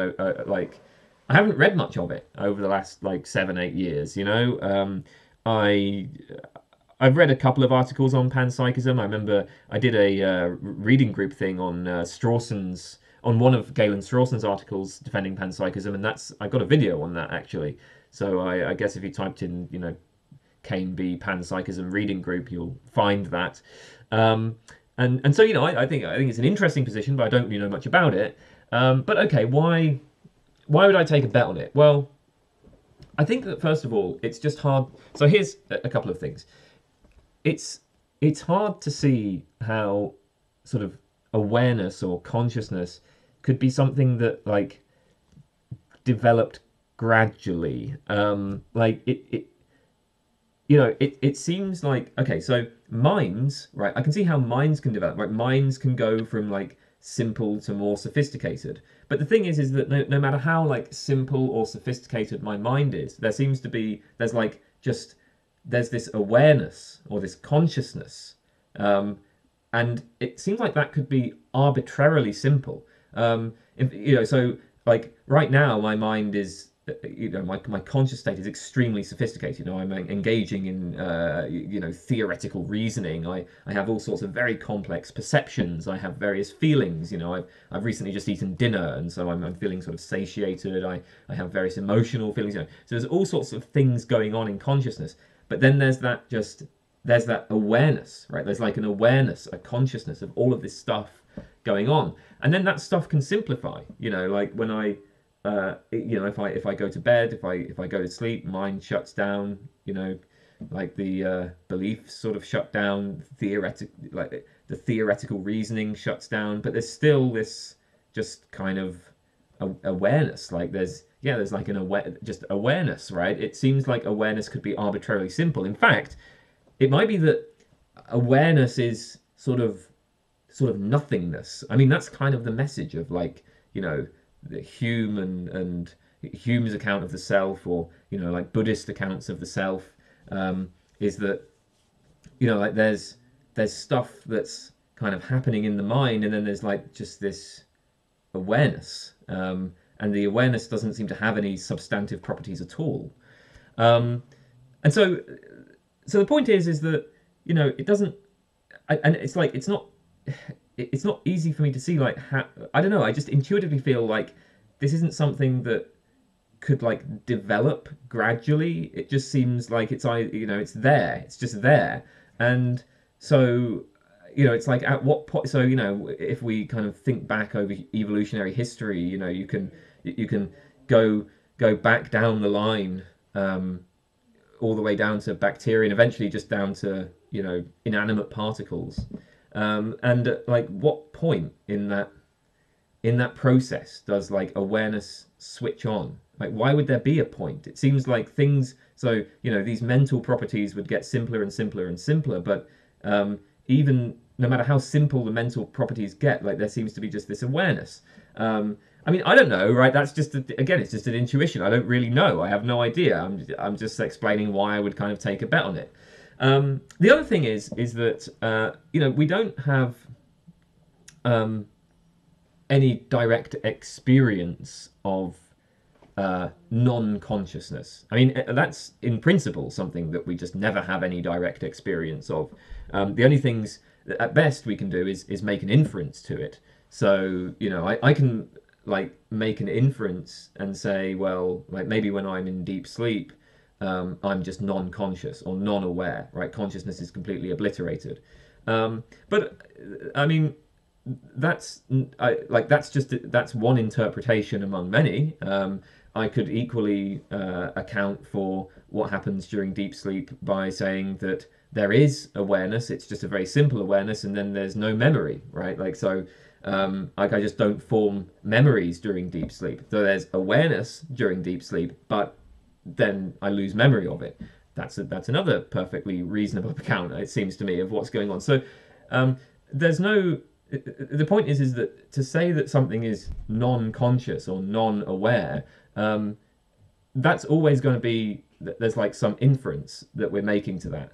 But then, I don't know, why postulate this? Why postulate non-awareness or non-consciousness? Just seems completely unnecessary. Like, so we know that there are types of matter that are conscious. I mean, or maybe not matter. Maybe there is no matter. But whatever your metaphysics is, we know that there's stuff. There's stuff that's conscious. There's stuff that's aware. And we know that this consciousness can manifest itself in more or less complex ways. And there's no direct, and there can in principle never be any direct experience of non-consciousness. It's just a postulation, right? So but why do that? We don't need to postulate any other types of matter. Like we just don't need to. So why would you? And you know, if you do postulate that some stuff is non-aware or non-conscious, well, now there is a kind of explanatory problem, because you've got to explain why is there this difference, right? Why do you get awareness or consciousness out of some bits of matter and not others? So I guess, but basically the thing here is, and you know, again, this isn't really an argument for panpsychism. It's just something that would make me bet on it. It just doesn't seem necessary to postulate non-aware matter, right? Like non-conscious matter. That seems like an unnecessary metaphysical addition. So, yeah, and then there's just the fact that it seems as though the main argument that most people have against panpsychism is that it's silly or that it's absurd. And I don't know, I just don't see why it is. Seems perfectly fine to me. Yeah, I mean, I don't know, why not? I really do not share the incredulous stare towards panpsychism. It strikes me as, you know, no, at least like prima facie, no, you know, more or less plausible than basically any other theory of mind. I guess that's why I would bet on it. But don't attribute the position to me. It's not a position that I endorse. It's more like, if you know, I had a gun to my head and I had to make a decision, then I'd probably bet on panpsychism. That's why. Sasha, what advice would you give to a student wishing to become an academic? Would you even recommend it? I don't give advice. That's not something I do. So I really wouldn't do that. Would I recommend it? Well, what I would say is that, based on my experience in academia, I would. I mean, if you want, you know, so I don't know. I mean, if somebody wants to, if somebody really loves a subject and they're able to fund it, then why the hell not? I mean, I had great fun doing philosophy academically. It was wonderful, you know, and I had funding for it, so there was no worries about money. It was I think a good idea for me to do it. So yeah, that's. Look, I'm sorry. I feel bad because I just don't like giving advice. All right, I'm sorry. I'm not really answering the question, but I really don't. I don't like playing the role of. That's not a role I'm comfortable with, because everybody's situation is different. I don't really know your situation. You know, the kind of advice that would be appropriate in the United Kingdom, for instance, is very different from what might be appropriate in the United States or in Europe, right? Academia works differently in different places. I don't know you personally. I don't know your situation. I don't know the country you're in. Don't know what your plans are.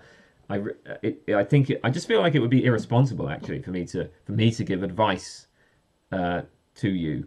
And actually, even when I do know all of that stuff, I don't like giving advice.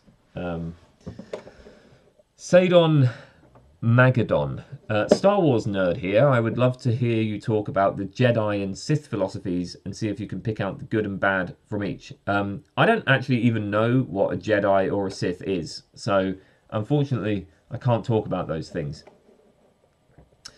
Sime Butt, do you think the ideal world for Homo sapiens will be the one where there is least need for metaphysical abstractions.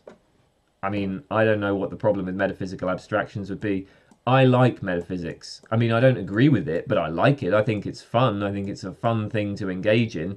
Yeah, I mean, you know, look, many of my favourite philosophy books are books of metaphysics. Okay, so like 40,000 years ago, when humans were hunter-gatherers and hadn't started those burial rituals, paintings, ornaments, clothes, and most probably hadn't invented any gods, etc., because technically speaking, modern human anatomy and neural structures haven't developed for the complexity of modernity. Our material... Okay, these questions are, you know, like, I don't know, man, like, you want to get them a bit simpler, really. Like, you're kind of... I don't know, dude. The way that this works, it's like... it's probably better if you can just sort of get a, you know, sentence or two. Because this is a bit like, I don't know what to do with this. So I'm just going to move on to the question bit. Shouldn't the ultimate quality of a society be how less people attempt to change that society? We've been trying to change our society since we settled in villages, and ironically, with more progress, we have tried to change it more. Is that urge for change just a symptom of Homo sapiens not being in their natural equilibrium? Well, you know, I mean, I like change, so I just don't see what the problem here is. You know, not all changes are good. In fact, I think in many ways society is changing in ways that are very bad. But, you know, I mean, change in general, I think change is cool. And actually, you know, there was plenty of change going on even during hunter-gatherer times. I don't think that there's really such a thing as, like, natural equilibrium. You know, the notion of there being a sort of balance of nature is something that has... I think fallen out of favour in ecology these days. You know, any sort of ecosystem is just in flux, and I mean, there are examples of sort of species that have just remained the same for a long period of time. You know, crocodiles, I think, have been basically the same for the last 150 million years, but at least in terms of their you know, their morphology. Yeah, no, like ecosystems just change, and you know, if you look at human history, well, it's not as though there was any time in human history where you know, things were just fixed for like semi-permanently. I mean, like from the very beginning, we have been exploring the world and altering our environments. And of course, that change has accelerated in certain respects, very significantly. But yeah, I don't know. I think this notion of just there being like some sort of natural equilibrium between humans and the environment is a bit naive, really. You know, I don't know if that's really ever sustainable, because the environment is like in constant flux. So even if human beings could somehow, you know, occupy some special niche in an ecosystem, and it's like, okay, we have a stable niche in this ecosystem, but everything else in the ecosystem is going to change too. You know, so yeah, I'm not really worried about change, and I don't think it seems futile to me to try to stop it. Samir Ayer Majid. Does economics make progress? If so, what is the nature of economic truth? I'm inclined to say, I mean, I don't know. I'm inclined to think that there's just no such thing as progress. I'm not sure that progress is really a helpful way of conceiving of what goes on in any scientific field. But I also wouldn't really think of truth as being like domain specific. So I don't know. I mean, I don't really think there's like economic truth and chemical truth and physical truth. I mean, there's just like, you know, there's just truth, and then there are truths of economics, there are truths of chemistry, there are truths of physics, or truths discovered by those sciences, or maybe I should say truths constructed by those sciences. But yeah, I don't really know what like economic truth would be. And as for progress, I would be inclined to say that, yeah, no, it doesn't make progress, but then I don't really think of anything at all as making progress. Savas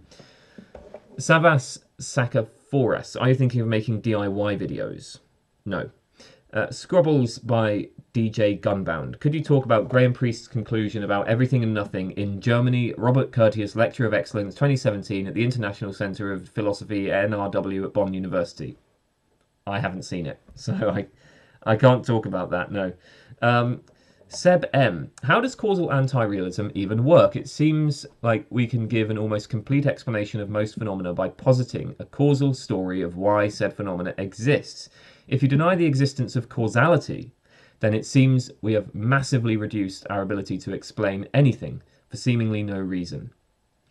So on the causal anti-realist view, things just happen, right? Things just happen. There are some regularities, yes, but I mean, there's no sort of metaphysical glue that ties one thing to another thing. Consider watching a movie, right? Like, let's say you sit down and you watch a movie. Now, even on the standard view of causality, there isn't actually any causal connection between the frames of the film, right? So if you're watching a film and it's projected like 24 frames a second, right? Well, each frame is independent. I mean, they have a common cause, of course, but you wouldn't say that the things in frame A have caused the things in frame B, right? Like, I mean, and that's the case even on the standard view. There's not going to be a direct causal connection between these frames. But of course, we can still like interpret what's going on in the movie in causal terms. So, like when the film shows somebody throwing a ball and the ball hits a window, we might still say, the ball has caused the window to break. Notice that what's going on there is we're kind of projecting causality onto the frames. We're not just projecting causality onto the frames, we're also projecting objects onto the frames, because obviously there isn't really a ball. There's not actually a ball there. There's not actually a window there. No, it's I don't know. It's just a screen, right? Just a screen with light being projected on it. And so the thing is that when the point of this analogy is, look, when you are watching this movie, right? Of course, we naturally think of what's going on in causal terms, but again, even on the standard view of causality, there's no actual causal connections in the way that you are like just naturally inclined to describe it, right? It's not that there's a ball causing a window to break. So the thought of like causal anti-realism is, well, yeah, like the things just happen, okay, and of course, causality is an extremely useful concept. It's very useful for human beings to distinguish, causes from correlations. That's very useful in modeling the world. But I don't see why we'd sort of be forced to take it that causality is an objective feature of the world. Now, of course, there's many ways of sort of filling out this story in deeper ways. Why do we make causal claims? For instance, well, there's lots you might say there. So the early example would be something like Humean projectivism. Constant conjunctions between A and B set up a habit in the mind, so that on seeing A, on observing A, the imagination is drawn towards B, and it's that feeling of anticipation, that expectation of B on seeing A, that leads to the judgment that A causes B, or that there's a necessary connection between A and B. So, that's I think that view is probably somewhat naive. I don't think that constructive proposal actually works. But the point is that I don't really think there's any sort of obvious difficulty in just saying, well, look, there are events occurring in the world, things happen in the world, and causality is a feature of our models, or it's something that we project onto the world. Now, as for this point about explanation, so I would just say that there's no need for explanations to be true. So yes, you're right. We can, you say we can give an almost complete explanation of most phenomena by positing a causal story of why the phenomena exists. Yeah, certainly. Causal explanations are very powerful, very important. But explanations can be useful. They can be pragmatically useful, even if they're not true. You can use Newton's theory to explain the tides or the motion of the planets or whatever. But we don't take it that Newton's theory is true. So I think that explanations can be non-factive and still be perfectly acceptable as explanations. And so I certainly don't think that to be a causal anti-realist is to reduce our ability to explain anything. We can carry on, we can go ahead and make all sorts of explanations. We can carry on making explanations of things. It's just that the explanations would be taken in a non-factive way. We wouldn't say that the explanations are true. So yeah, that's causal anti-realism. Spezzy, who do you think are the most overrated philosophers, either modern or historical? I'm sure I had this question earlier, although there's been so many questions now. I'm starting to lose my mind a little bit. Yes, no, I did have this question earlier, so I might just link to that question. You'll see it in the question list. Overrated philosophers. I gave G.E. Moore and Ludwig Wittgenstein, I think, as overrated ones.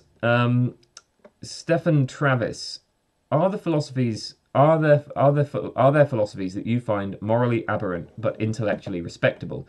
For example, Plato's Republic, Hobbes' War of All Against All, Rousseau's Natural Man, nihilistic interpretations of Derrida's work. I don't know, I'm kind of split on this. I mean, there's part of me that wants to say, well, no, because I just think that, anything that goes on in your mind, anything that happens in your mind is fine. All beliefs are, in principle, morally acceptable, as long as they remain beliefs, right? An idea just on its own, even like Nazism, even fascism and terrible things like that, in themselves, like just as things out there, are not actually terrible. And in fact, even if there's some belief in somebody's mind in one of these things, that's not in itself morally aberrant.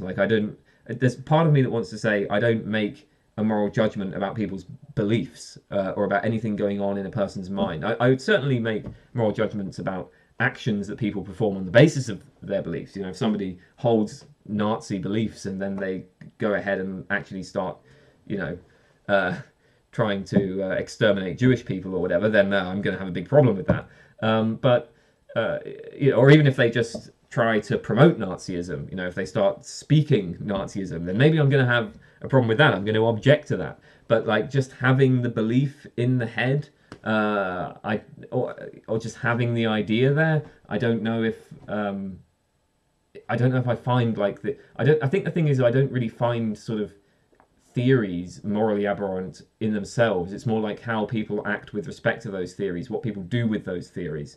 But I mean, look, yeah, I guess I'm really, look, if somebody's a Nazi and they're promoting Nazism, I think that's terrible. If somebody's racist, sexist, and they're promoting racism and sexism, I think that's terrible. Of course, these positions are not intellectually respectable.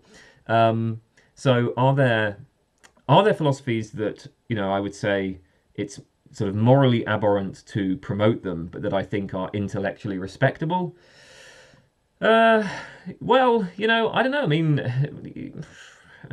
yeah, maybe. I mean, maybe Hobbes. I do find the idea of the absolute Leviathan kind of horrifying, but I like how Hobbes gets there. I find his contractarian arguments really interesting, and and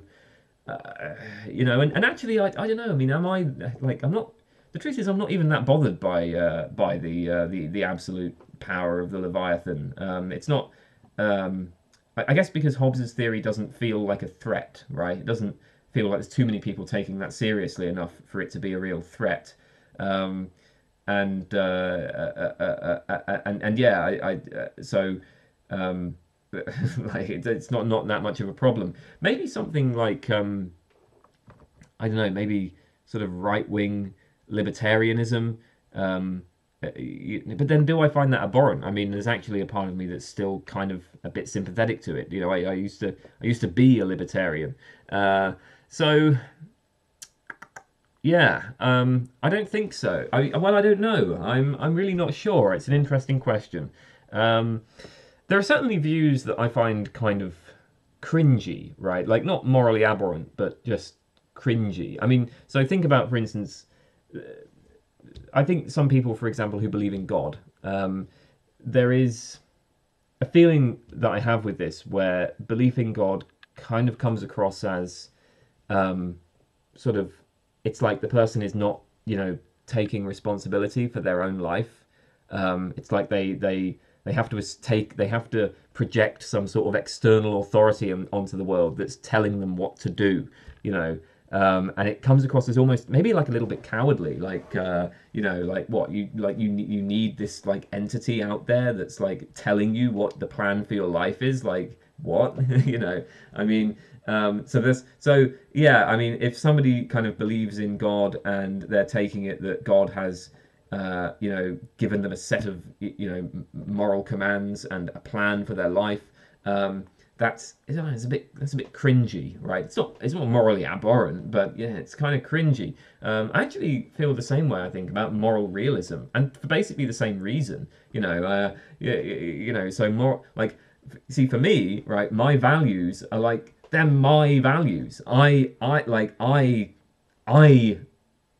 make them and I project them onto the world. I don't take it that there's, you know, these objective rules out there which are telling me what to do. That's, I mean, not just because it's ridiculous, although I think that it is ridiculous, but it's because, like, even if there were objective rules, I wouldn't care. I wouldn't care about them because, you know, I make my own decisions and I act on the basis of what matters to me. I don't care about what objectively matters. I care about what matters to me. And so there's something about moral realism that I find a little bit cringy, for the same reason I find God a little bit cringy. It's like, you know, it's like kind of this abdication of responsibility for one's own values. So yeah, that's my answer to that question. Tala Moazam, why is there anything at all? Why does the universe exist? Why does reality exist at all? Just answer the ultimate why question, both in regards to consciousness and reality. Well, I don't know. Maybe it just does. Maybe there's no reason. Why is it? I don't know. Why does it have to be a reason? What if it's just this? It's just there. I just don't see what's wrong with that answer. Yeah. I mean, look, hey, maybe there's a deeper answer to it, but it seems to me totally acceptable to say that the universe just popped into existence for no reason. That it just happened. There it was, and there's just nothing like further to be said about it. That seems acceptable to me. Also seems acceptable to me to say that the universe has just always existed, and it's just, this is it's just there, and there's no reason, and there's no explanation. I genuinely don't find that to be like problematic. I don't feel the need I don't feel like any pull to give a further answer. I mean, there may be an answer, and maybe there's something intellectually useful in kind of searching for further answers, but I've never felt that pull, right? It's always seemed to me to be absolutely acceptable to just say, like, there it is, that's it. I wouldn't even say that, like, it's a brute fact, because I feel like talking about brute facts, you know, you're then distinguishing kind of brute facts from non-brute facts. You're sort of engaging in, constructing a metaphysical theory. Like, if you say the universe is a brute fact, that in itself is a kind of explanation. I don't know, and it's a kind of explanation which invokes a metaphysical distinction between different kinds of facts. So I'm not even going that far. I'm just saying it's always struck me as perfectly acceptable to just say, it's there, and that's it. Terry, what are your thoughts on Timothy Williamson's work? I don't really have any thoughts on it. Is the honest answer. I'm not like deeply familiar with him, and you know I don't really, yeah, I just don't have anything to say. Maybe this is because I'm like, okay, this is the problem, right? Your name's Terry, it's with a T, which means you're right at the end of the list. Maybe my mind is kind of just fogged up, but like I can't think about Timothy Williamson at the moment. I don't actually like Timothy Williamson that much. I don't find his work interesting, and I can't. Where do you stand on the exceptionalism versus anti-exceptionalism debate in the philosophy of logic? Okay, yeah, I don't. I'm not actually sure. So I think I would probably be some sort of anti-exceptionalist, but okay. So here's the problem with anti-exceptionalism is that I think a lot of the way that the way that a lot of anti-exceptionists argue is they say, well, the methods of logic are continuous with those of science, right? Like so logic uses the same sort of abductive methods that science does. You know, we determine the right logical theory by by inference to the best explanation, by judging theories in terms of explanatory power, simplicity, unification, etc. Now, there's a couple of problems. The first problem is that I don't really think that. I think that actually rests on a picture of science that I'm not sure I accept. I mean, I'm generally skeptical of inference to the best explanation and abduction. So, you know, and I don't think that there really are sort of scientific methods, that there is any sort of unified scientific enterprise. But certainly, you know, inference to the best explanation and abduction I have problems with. I don't think we have a very clear conception of what counts as the best explanation or of what these abductive methods supposedly are. The other thing is that scientific theories, I take it, are at least purporting to be kind of true or false.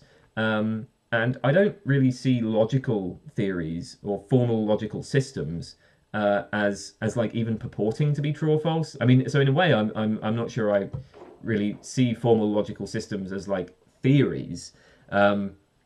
I'm an instrumentalist about logic. There are a whole bunch of different formal systems.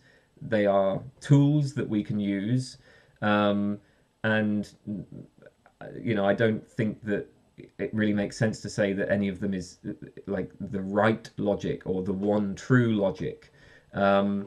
So I mean, I want to say that I'm on the anti-exceptionalist side, but I don't know. I mean, I'm not sure that. Right, so am I? Am I? Does that make me an anti-exceptionalist? Yeah, I'm not sure. One thing I would say is, look, I think that there's no robust. So how should I put this? Sentences, in my view, don't have like a genuine logical form. So if I say, you know, Kane is a philosopher, therefore there exists an X such that X is a philosopher. Well, what's the logical form of that sentence? Well, okay, you can just take it as two propositions, in which case you have P, therefore Q. Or if you do sort of predicate logic, you can find a more sophisticated form in there. It would be something like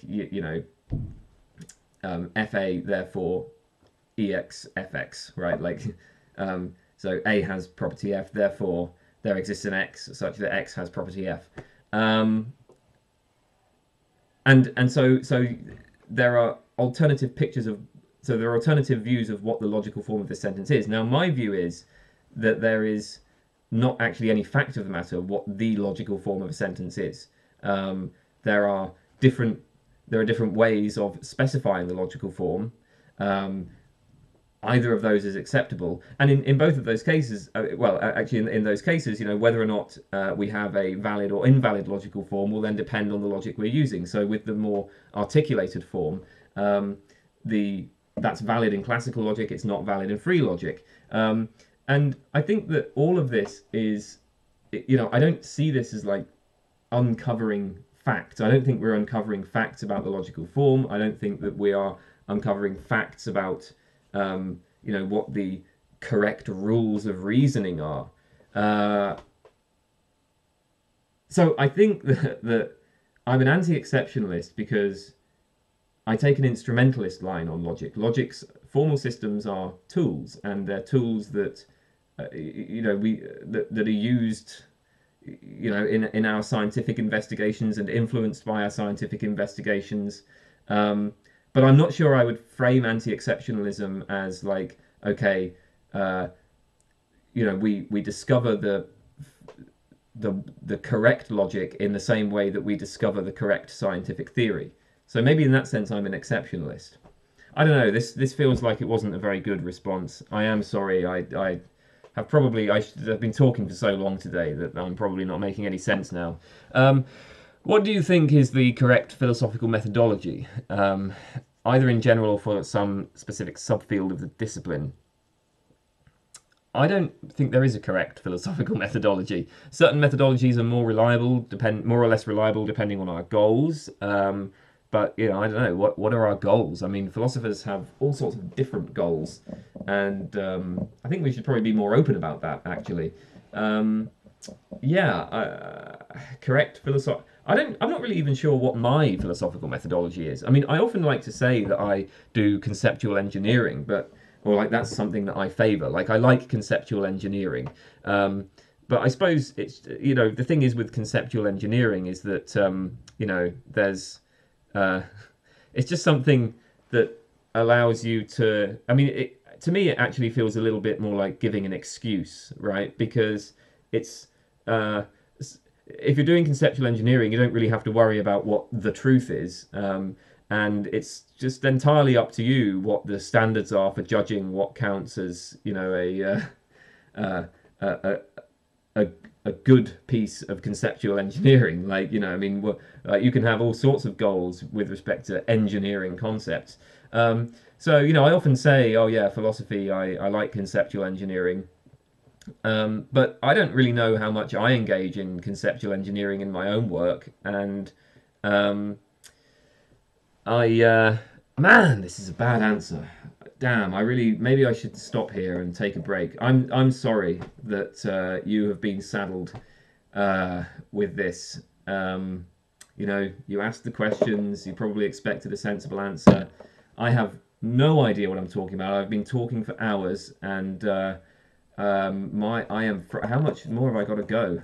Oh my god, quite a few. Still quite a few. Should I just plow ahead? I think I'm just going to plow ahead. Screw it. Look, I think I answered your questions in some sort of way. But look, next time, change your username. Terry, it's got a T. What do you expect? You're going to be right at the end. So you're going to get, like, I'm done, man. Like, I'm running on empty here, okay? Change your name to Adam next time, and then you'll get a much better response.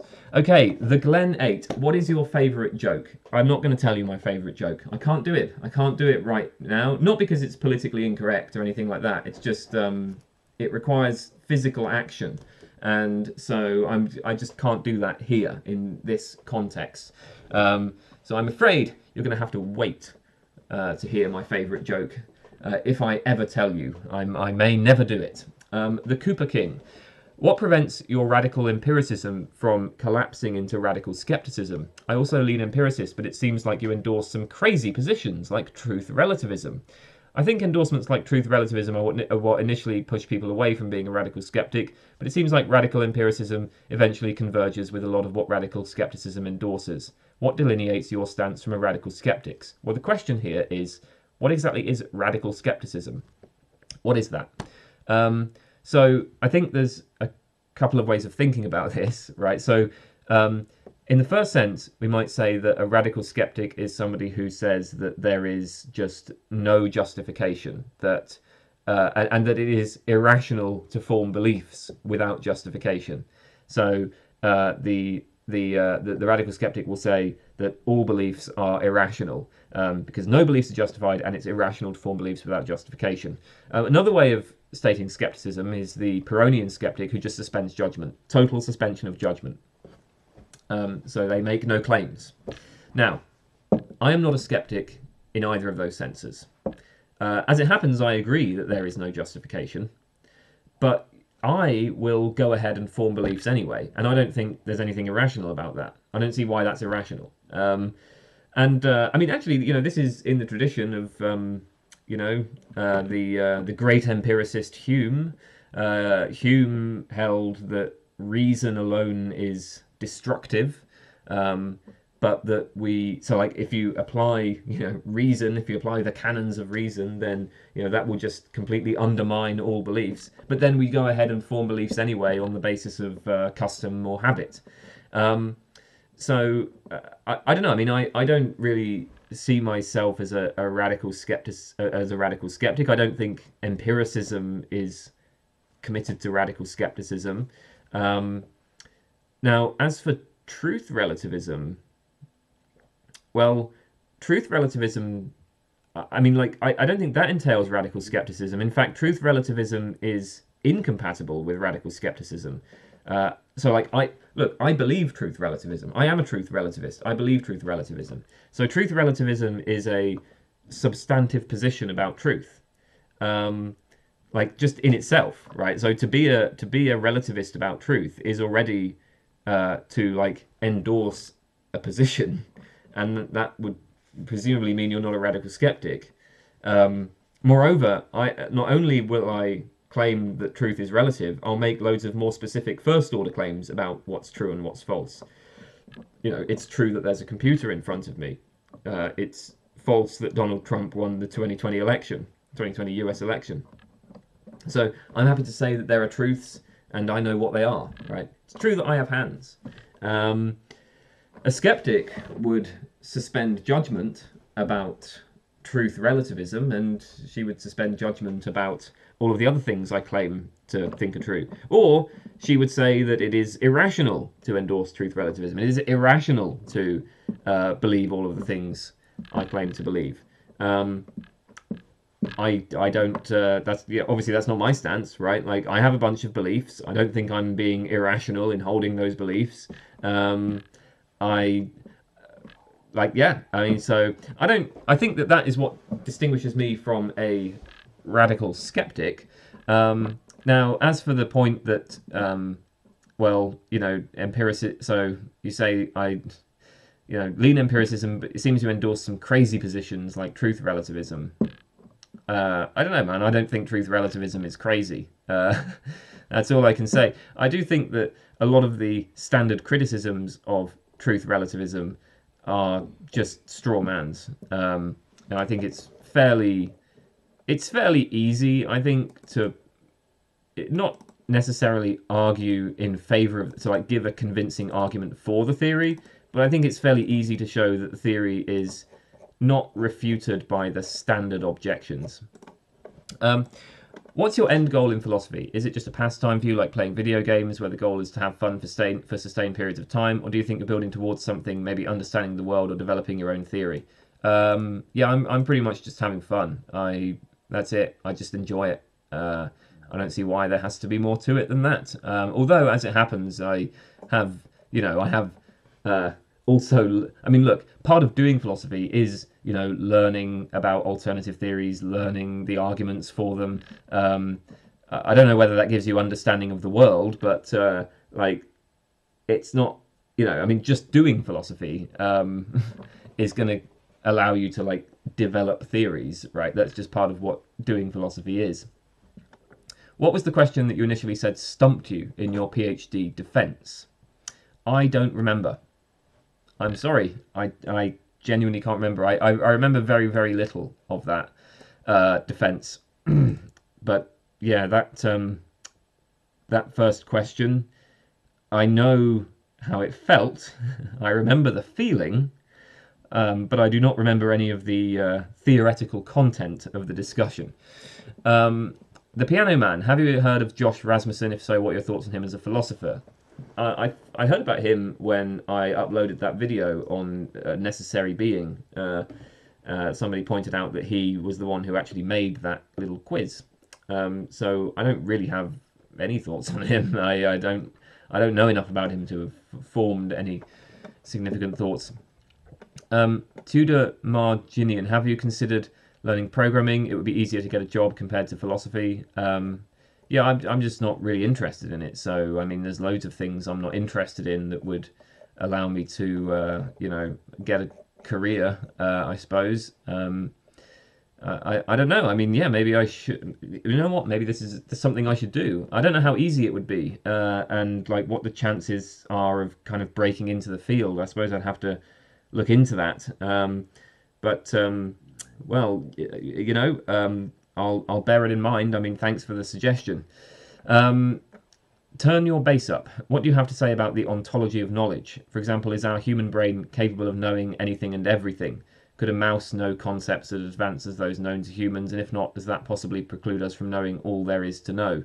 Let's say the ultimate truth is that we're all living in some kind of Truman-esque universe, but we are limited in our capacity of knowing, so could never grasp this concept. Does this render the knowledge we have insufficient, outright wrong, or something else? I don't really know what the ontology of knowledge is, but I mean, is the human brain capable of knowing anything and everything? I have no reason whatsoever to believe that. It also seems pretty clear to me that there are things that human beings know that mice cannot know. You know, mice just can't form the relevant concepts to know certain things that humans know. It seems entirely plausible that there are things that currently outstrip our conceptual capacities. In fact, historically, you know, so people have made claims historically about what is, you know, what is inconceivable, and you know, they made claims about what must necessarily be true just as a matter of like conceptual limits. But then it's turned out that they've been wrong, and that, you know, conceptual development has shown that, you know, the things they offered as necessary truths are not even true, let alone necessarily true. So, you know, it was once thought that Euclidean geometry was, you know, just like known a priori, known necessarily to be true a priori. It's just kind of built into the nature of our concepts of space.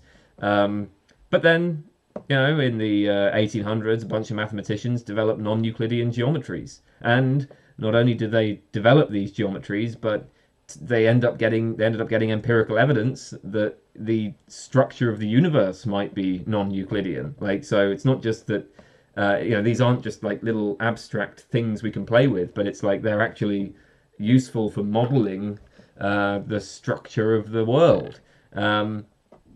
So yeah, and I think there have been many cases where, you know, philosophers have cited certain, you know, propositions as, you know, necessary truths, like a priori truths, or conceptual truths, and then we end up like, well, concepts end up developing in other directions. So I mean, I take it that and then of course, you know, like, well, yeah, I mean, maybe the human mind just has certain cognitive limits that it isn't gonna overcome, no matter how much conceptual development we have. I don't see any reason to rule that out. Uninspired. What fictional work layers in the most interesting philosophical implications? I think probably the best I've seen for philosophy is probably Star Trek: The Next Generation. I think I don't know of any other. I don't know about other Star Trek series, but The Next Generation specifically is pretty philosophically sophisticated. I mean, not like, you know, I mean, it's not like sitting down with a David Lewis book, you know, but it's pretty sophisticated as far as fictional works go. So yeah, but I in general, I don't really like fiction that tries to be philosophical. That's not really something I'm interested in. I think it's usually, you know, like when you get films, for instance, that, or TV shows that like try to build in philosophy, it's usually just bad philosophy, and often enough it ends up being bad fiction as well. But Star Trek: The Next Generation does it well.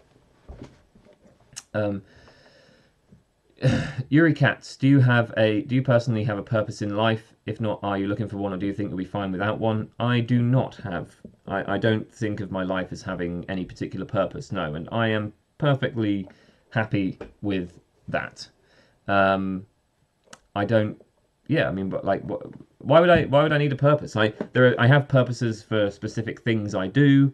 There's a purpose in recording this video, but a purpose for my life overall. I think if I did conceive of my life as having a purpose, I might find that a little bit limiting. I mean, one of the things that I like being able to do is just pursue different projects. I don't really want to be committed to a particular project just in virtue of being alive. Be like the only way out of pursuing that project is to kill myself? What the hell? No, I just want to be able to flip from one thing to another as my inclinations take me, and so I have no need for there to be a purpose to my life.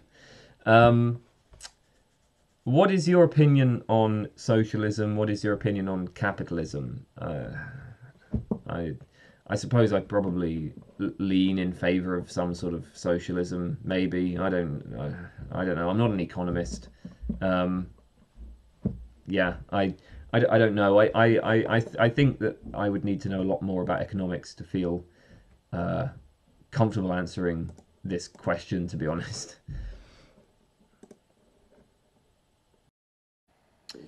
Okay.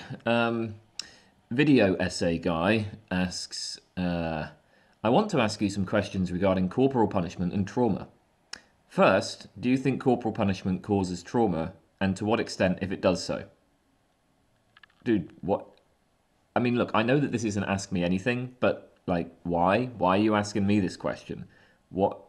Why would I know anything about this? I don't know. Obviously, this is not something I have any clue about. If you think corporal punishment does cause trauma, does it cause more trauma if the society where the recipient of the corporal punishment lives recognises corporal punishment as a traumatic experience? Basically, if something is widely considered to be traumatic, does it become more traumatic in that society? I mean, okay, look, yeah, trauma is a very broad notion. It probably does cause some sort of trauma, and in general, I oppose corporal punishment. As for this idea of whether something becomes more traumatic if it is believed to be traumatic, you might want to look into Ian Hacking's work on looping kinds. But I think that, Ian Hacking makes this point, which I think is true, that one of the interesting things about classifications of human beings is that human beings are responsive to the way that they are classified.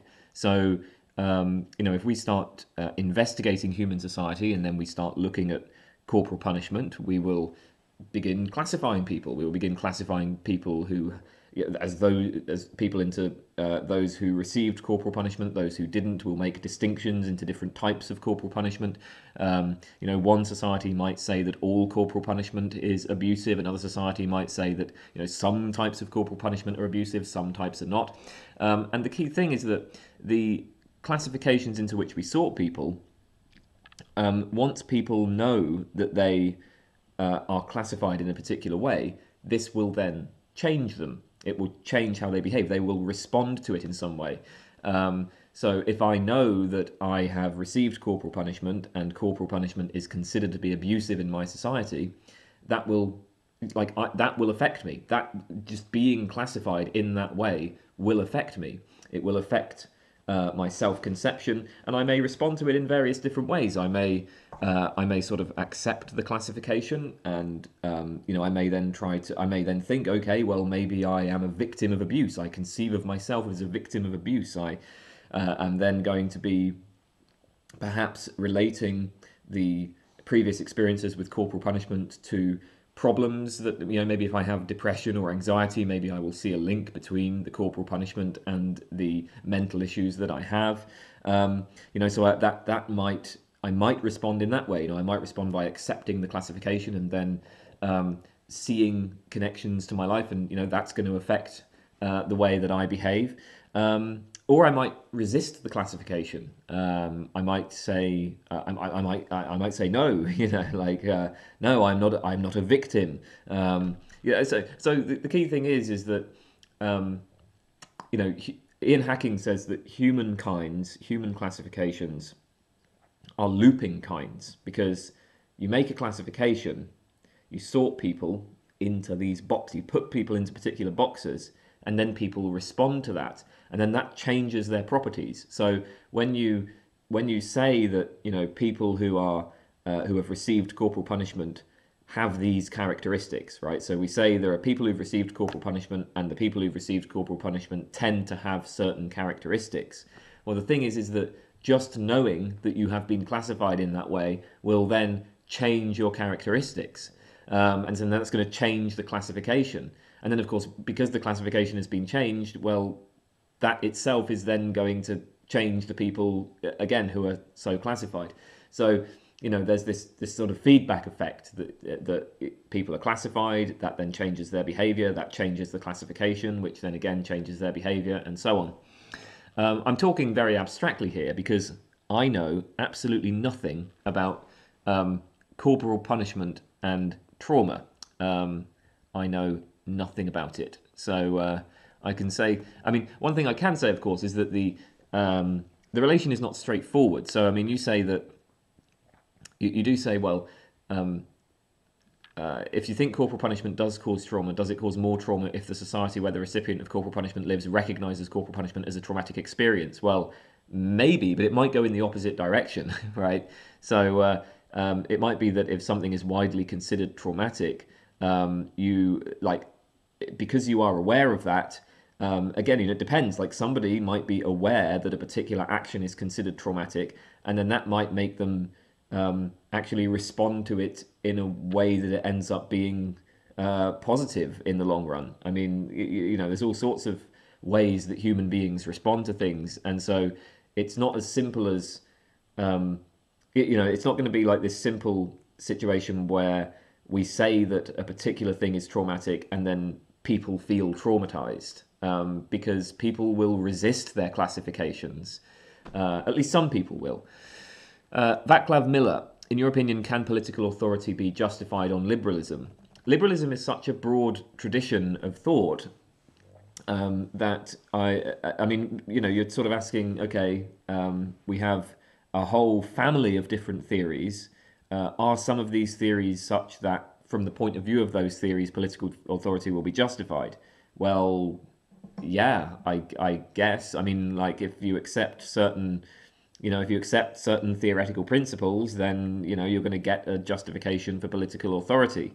So I mean, I would assume that there are probably some forms of liberalism on which political authority will be justified. I'm not, you know, I don't really see that as a particularly interesting conclusion in itself, because liberalism is such a broad church of ideas, and I mean, I don't know. I mean, am I even a liberal? I'm not really sure. But yeah, I mean, I guess if you want a liberal justification for political authority, there are probably going to be some liberal theories that will give you that. Villa Kana, do you think those atheists who are compatibilists about free will are inconsistent if they complain about the predestination of God? They blame God for not believing, and they don't take moral responsibility for their lack of belief. No, I don't think that's necessarily inconsistent, because a compatibilist does not in principle have to hold that just any cause of one's behavior is compatible with free will. So the situation, I suppose, with God is it may be the case that if there is some other agent who has produced your behavior, you know, like if some other agent has set things up in such a way that you will behave in a particular way, then a compatibilist could take that as you know, undermining responsibility. So the compatibilist might say that actually in that case it's going to be the agent who has set things up in a particular way is the one who is responsible for that. I mean, you know, look, it depends on the kind of compatibilism, right? So if somebody is a compatibilist who says that all you need for free will is, the ability to form, the ability to reflect on your actions and to form second order desires and to, act on second order desires and so on. If you say something like that, then I don't think it would make any sense to complain about predestination of God. People could still have free will even if there's a God. But again, it just depends on how the individual elaborates on, compatibilism. Because, like if I sort of put a chip in your brain which makes you act in a particular way, so that like I'm ultimately the one responsible. So yeah, then a compatibilist might say, well, it's me who's responsible for the way that you're acting and not you. So there are certain types of causal chains that a compatibilist will say are compatible with free will, and other types of causal chains that aren't.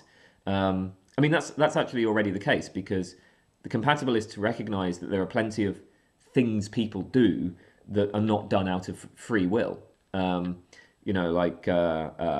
don't know, maybe if somebody gets drugged at a party, and then they perform certain actions, like they're drugged, and so their reasoning capacities have been, and they're drugged without their knowledge or consent.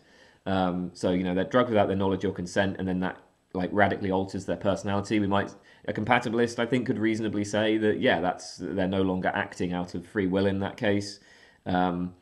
Certain causal influences will be compatible with free will, but not all. You don't have to say that all are. Will asks, can I rim you? I don't really have a problem with that. It's not like it would bother me. I have to say, it's not something I'm really interested in. I've never really been interested in anybody doing anything to my anus. I don't really get much out of that. It doesn't produce much pleasure for me. And I'm very much in favour of doing things to women's anuses. I will happily shove my tongue up a woman's butthole, but will, I don't know, is that short for Wilma? Anyway, I'm actually no longer single anyway. Unfortunately, I think Will, I might not be so keen on doing things with you. I'm sorry to say, though I do appreciate the interest. William Franklin, what would you recommend as good sites or platforms to discuss and or learn about philosophy? I actually don't know, because I never used sites or platforms to learn about philosophy. I do know that I think that Reddit's Ask Philosophy sub is pretty good, even though they banned me. I think they are actually pretty good at and just like straight up, just giving people straightforward answers to philosophical questions. So if there is something you're struggling with, some philosophical concept you don't understand, some argument you don't understand, Reddit's Ask Philosophy sub is pretty good. I don't know whether it's so good for like discussions. If you want discussions, then I'm told that there are some Discord servers that are good. Maybe my Discord server is good. I have a Discord server. I've put the link up on various videos. But yeah, honestly, I don't know. When I was learning philosophy, I just read books and stuff. So I'm not really familiar with what sort of sites and platforms there are out there. Woodle, what are the IRL implications for moral realism, public policy, moral institutions, human rights, etc.? None whatsoever, in my opinion. I just think that, look, if we're talking about public policy, if we're talking about institutions, if we're talking about human rights, then we're engaging in a first order normative debate. And I think that you can do that without a commitment to any particular form of meta-ethics. And, whether you're a realist or an anti-realist, you can engage in moral argument. You can hold very strong moral views. You can promote particular moral views. You can be in favor of, you know, public institutions being organized in particular ways. The meta-ethics, like, okay, if you're getting into meta-ethics, then you're doing philosophy. And I think that that is, at its heart, not really a practical activity. You know, if you're asking, like, whether or not there are moral facts, stance-independent moral facts, then, yeah, I don't think that's something that really has any influence on, you know, these kind of first-order debates. So, I mean, there are some ways that it can. I mean, like, so there are certain meta-ethical positions which might well entail particular first-order normative views. But I think, broadly speaking, yeah, somebody can do the first-order moral debates without worrying at all about the meta-ethics. And a lot of people do. World Salva Tony. What do you prefer, naturalized metaphysics or scholastic metaphysics? I suppose naturalized metaphysics in virtue of the fact that I have never really engaged with scholastic metaphysics. I mean, of course, I know a little bit about it, but, you know, I mean, like, the scholastics that's not an area of philosophy that I have much education in. You know, naturalized metaphysics is an interesting approach. I think it's fundamentally misconceived. I think that there's something about the sort of scholastic approaches that are a bit more sort of ballsy, you know, and I feel like if you're going to do metaphysics, then I guess you might as well be ballsy, because I don't think naturalized metaphysics is really that much better off. If you're doing that, so naturalized metaphysics, I think, rests on two problematic assumptions. The first assumption is it's almost certainly going to be committed to some sort of scientific realism. Maybe not, you know, full-on robust scientific realism, maybe like structural realism, but you're going to have to be some sort of realist in order to like get metaphysics out of science, right? So if you're going to be like using science to guide your metaphysical inquiry, if you think that, if you think that that you can reveal, that science reveals the structure or nature of the world behind the phenomena, then you're going to be committed to scientific realism. Well, I'm not a scientific realist, so, you know, I mean, it already falls down on that hurdle.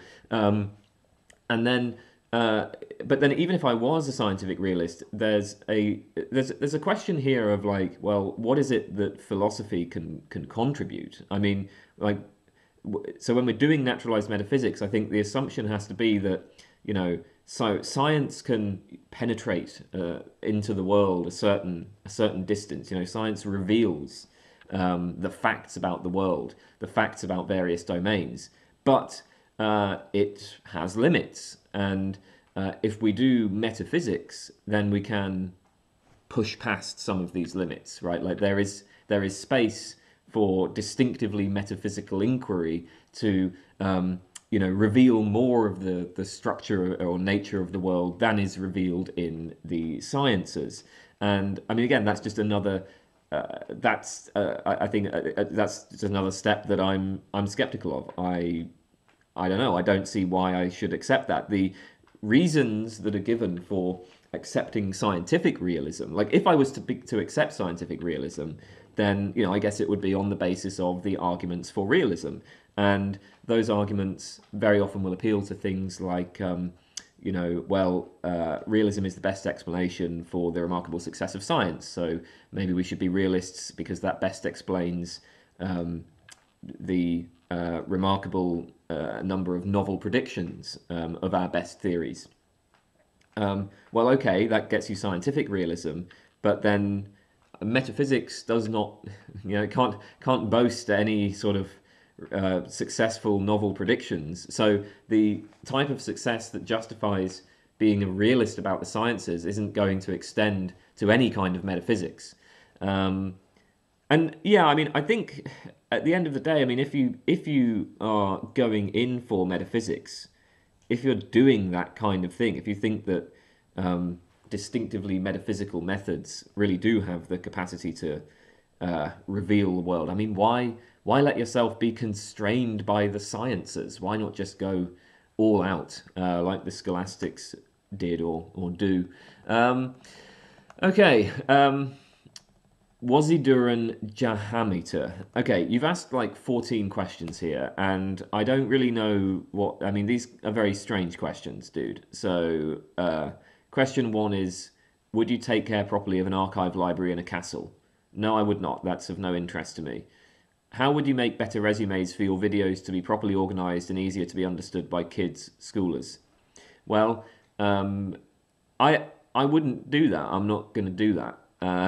You know, I've put a certain amount of effort in, and I mean, if other people want to try to make them more accessible, then that's great. Yeah, have my support. But I mean, I've already tried to like organize my videos into playlists and stuff, and so yeah, like I have a certain degree of organization already on the channel, but you know, I mean, there comes a point where it's like I'm doing this because I find it fun, and having to spend a lot of time organizing things is not fun. So I do what I find fun, and that's about it. How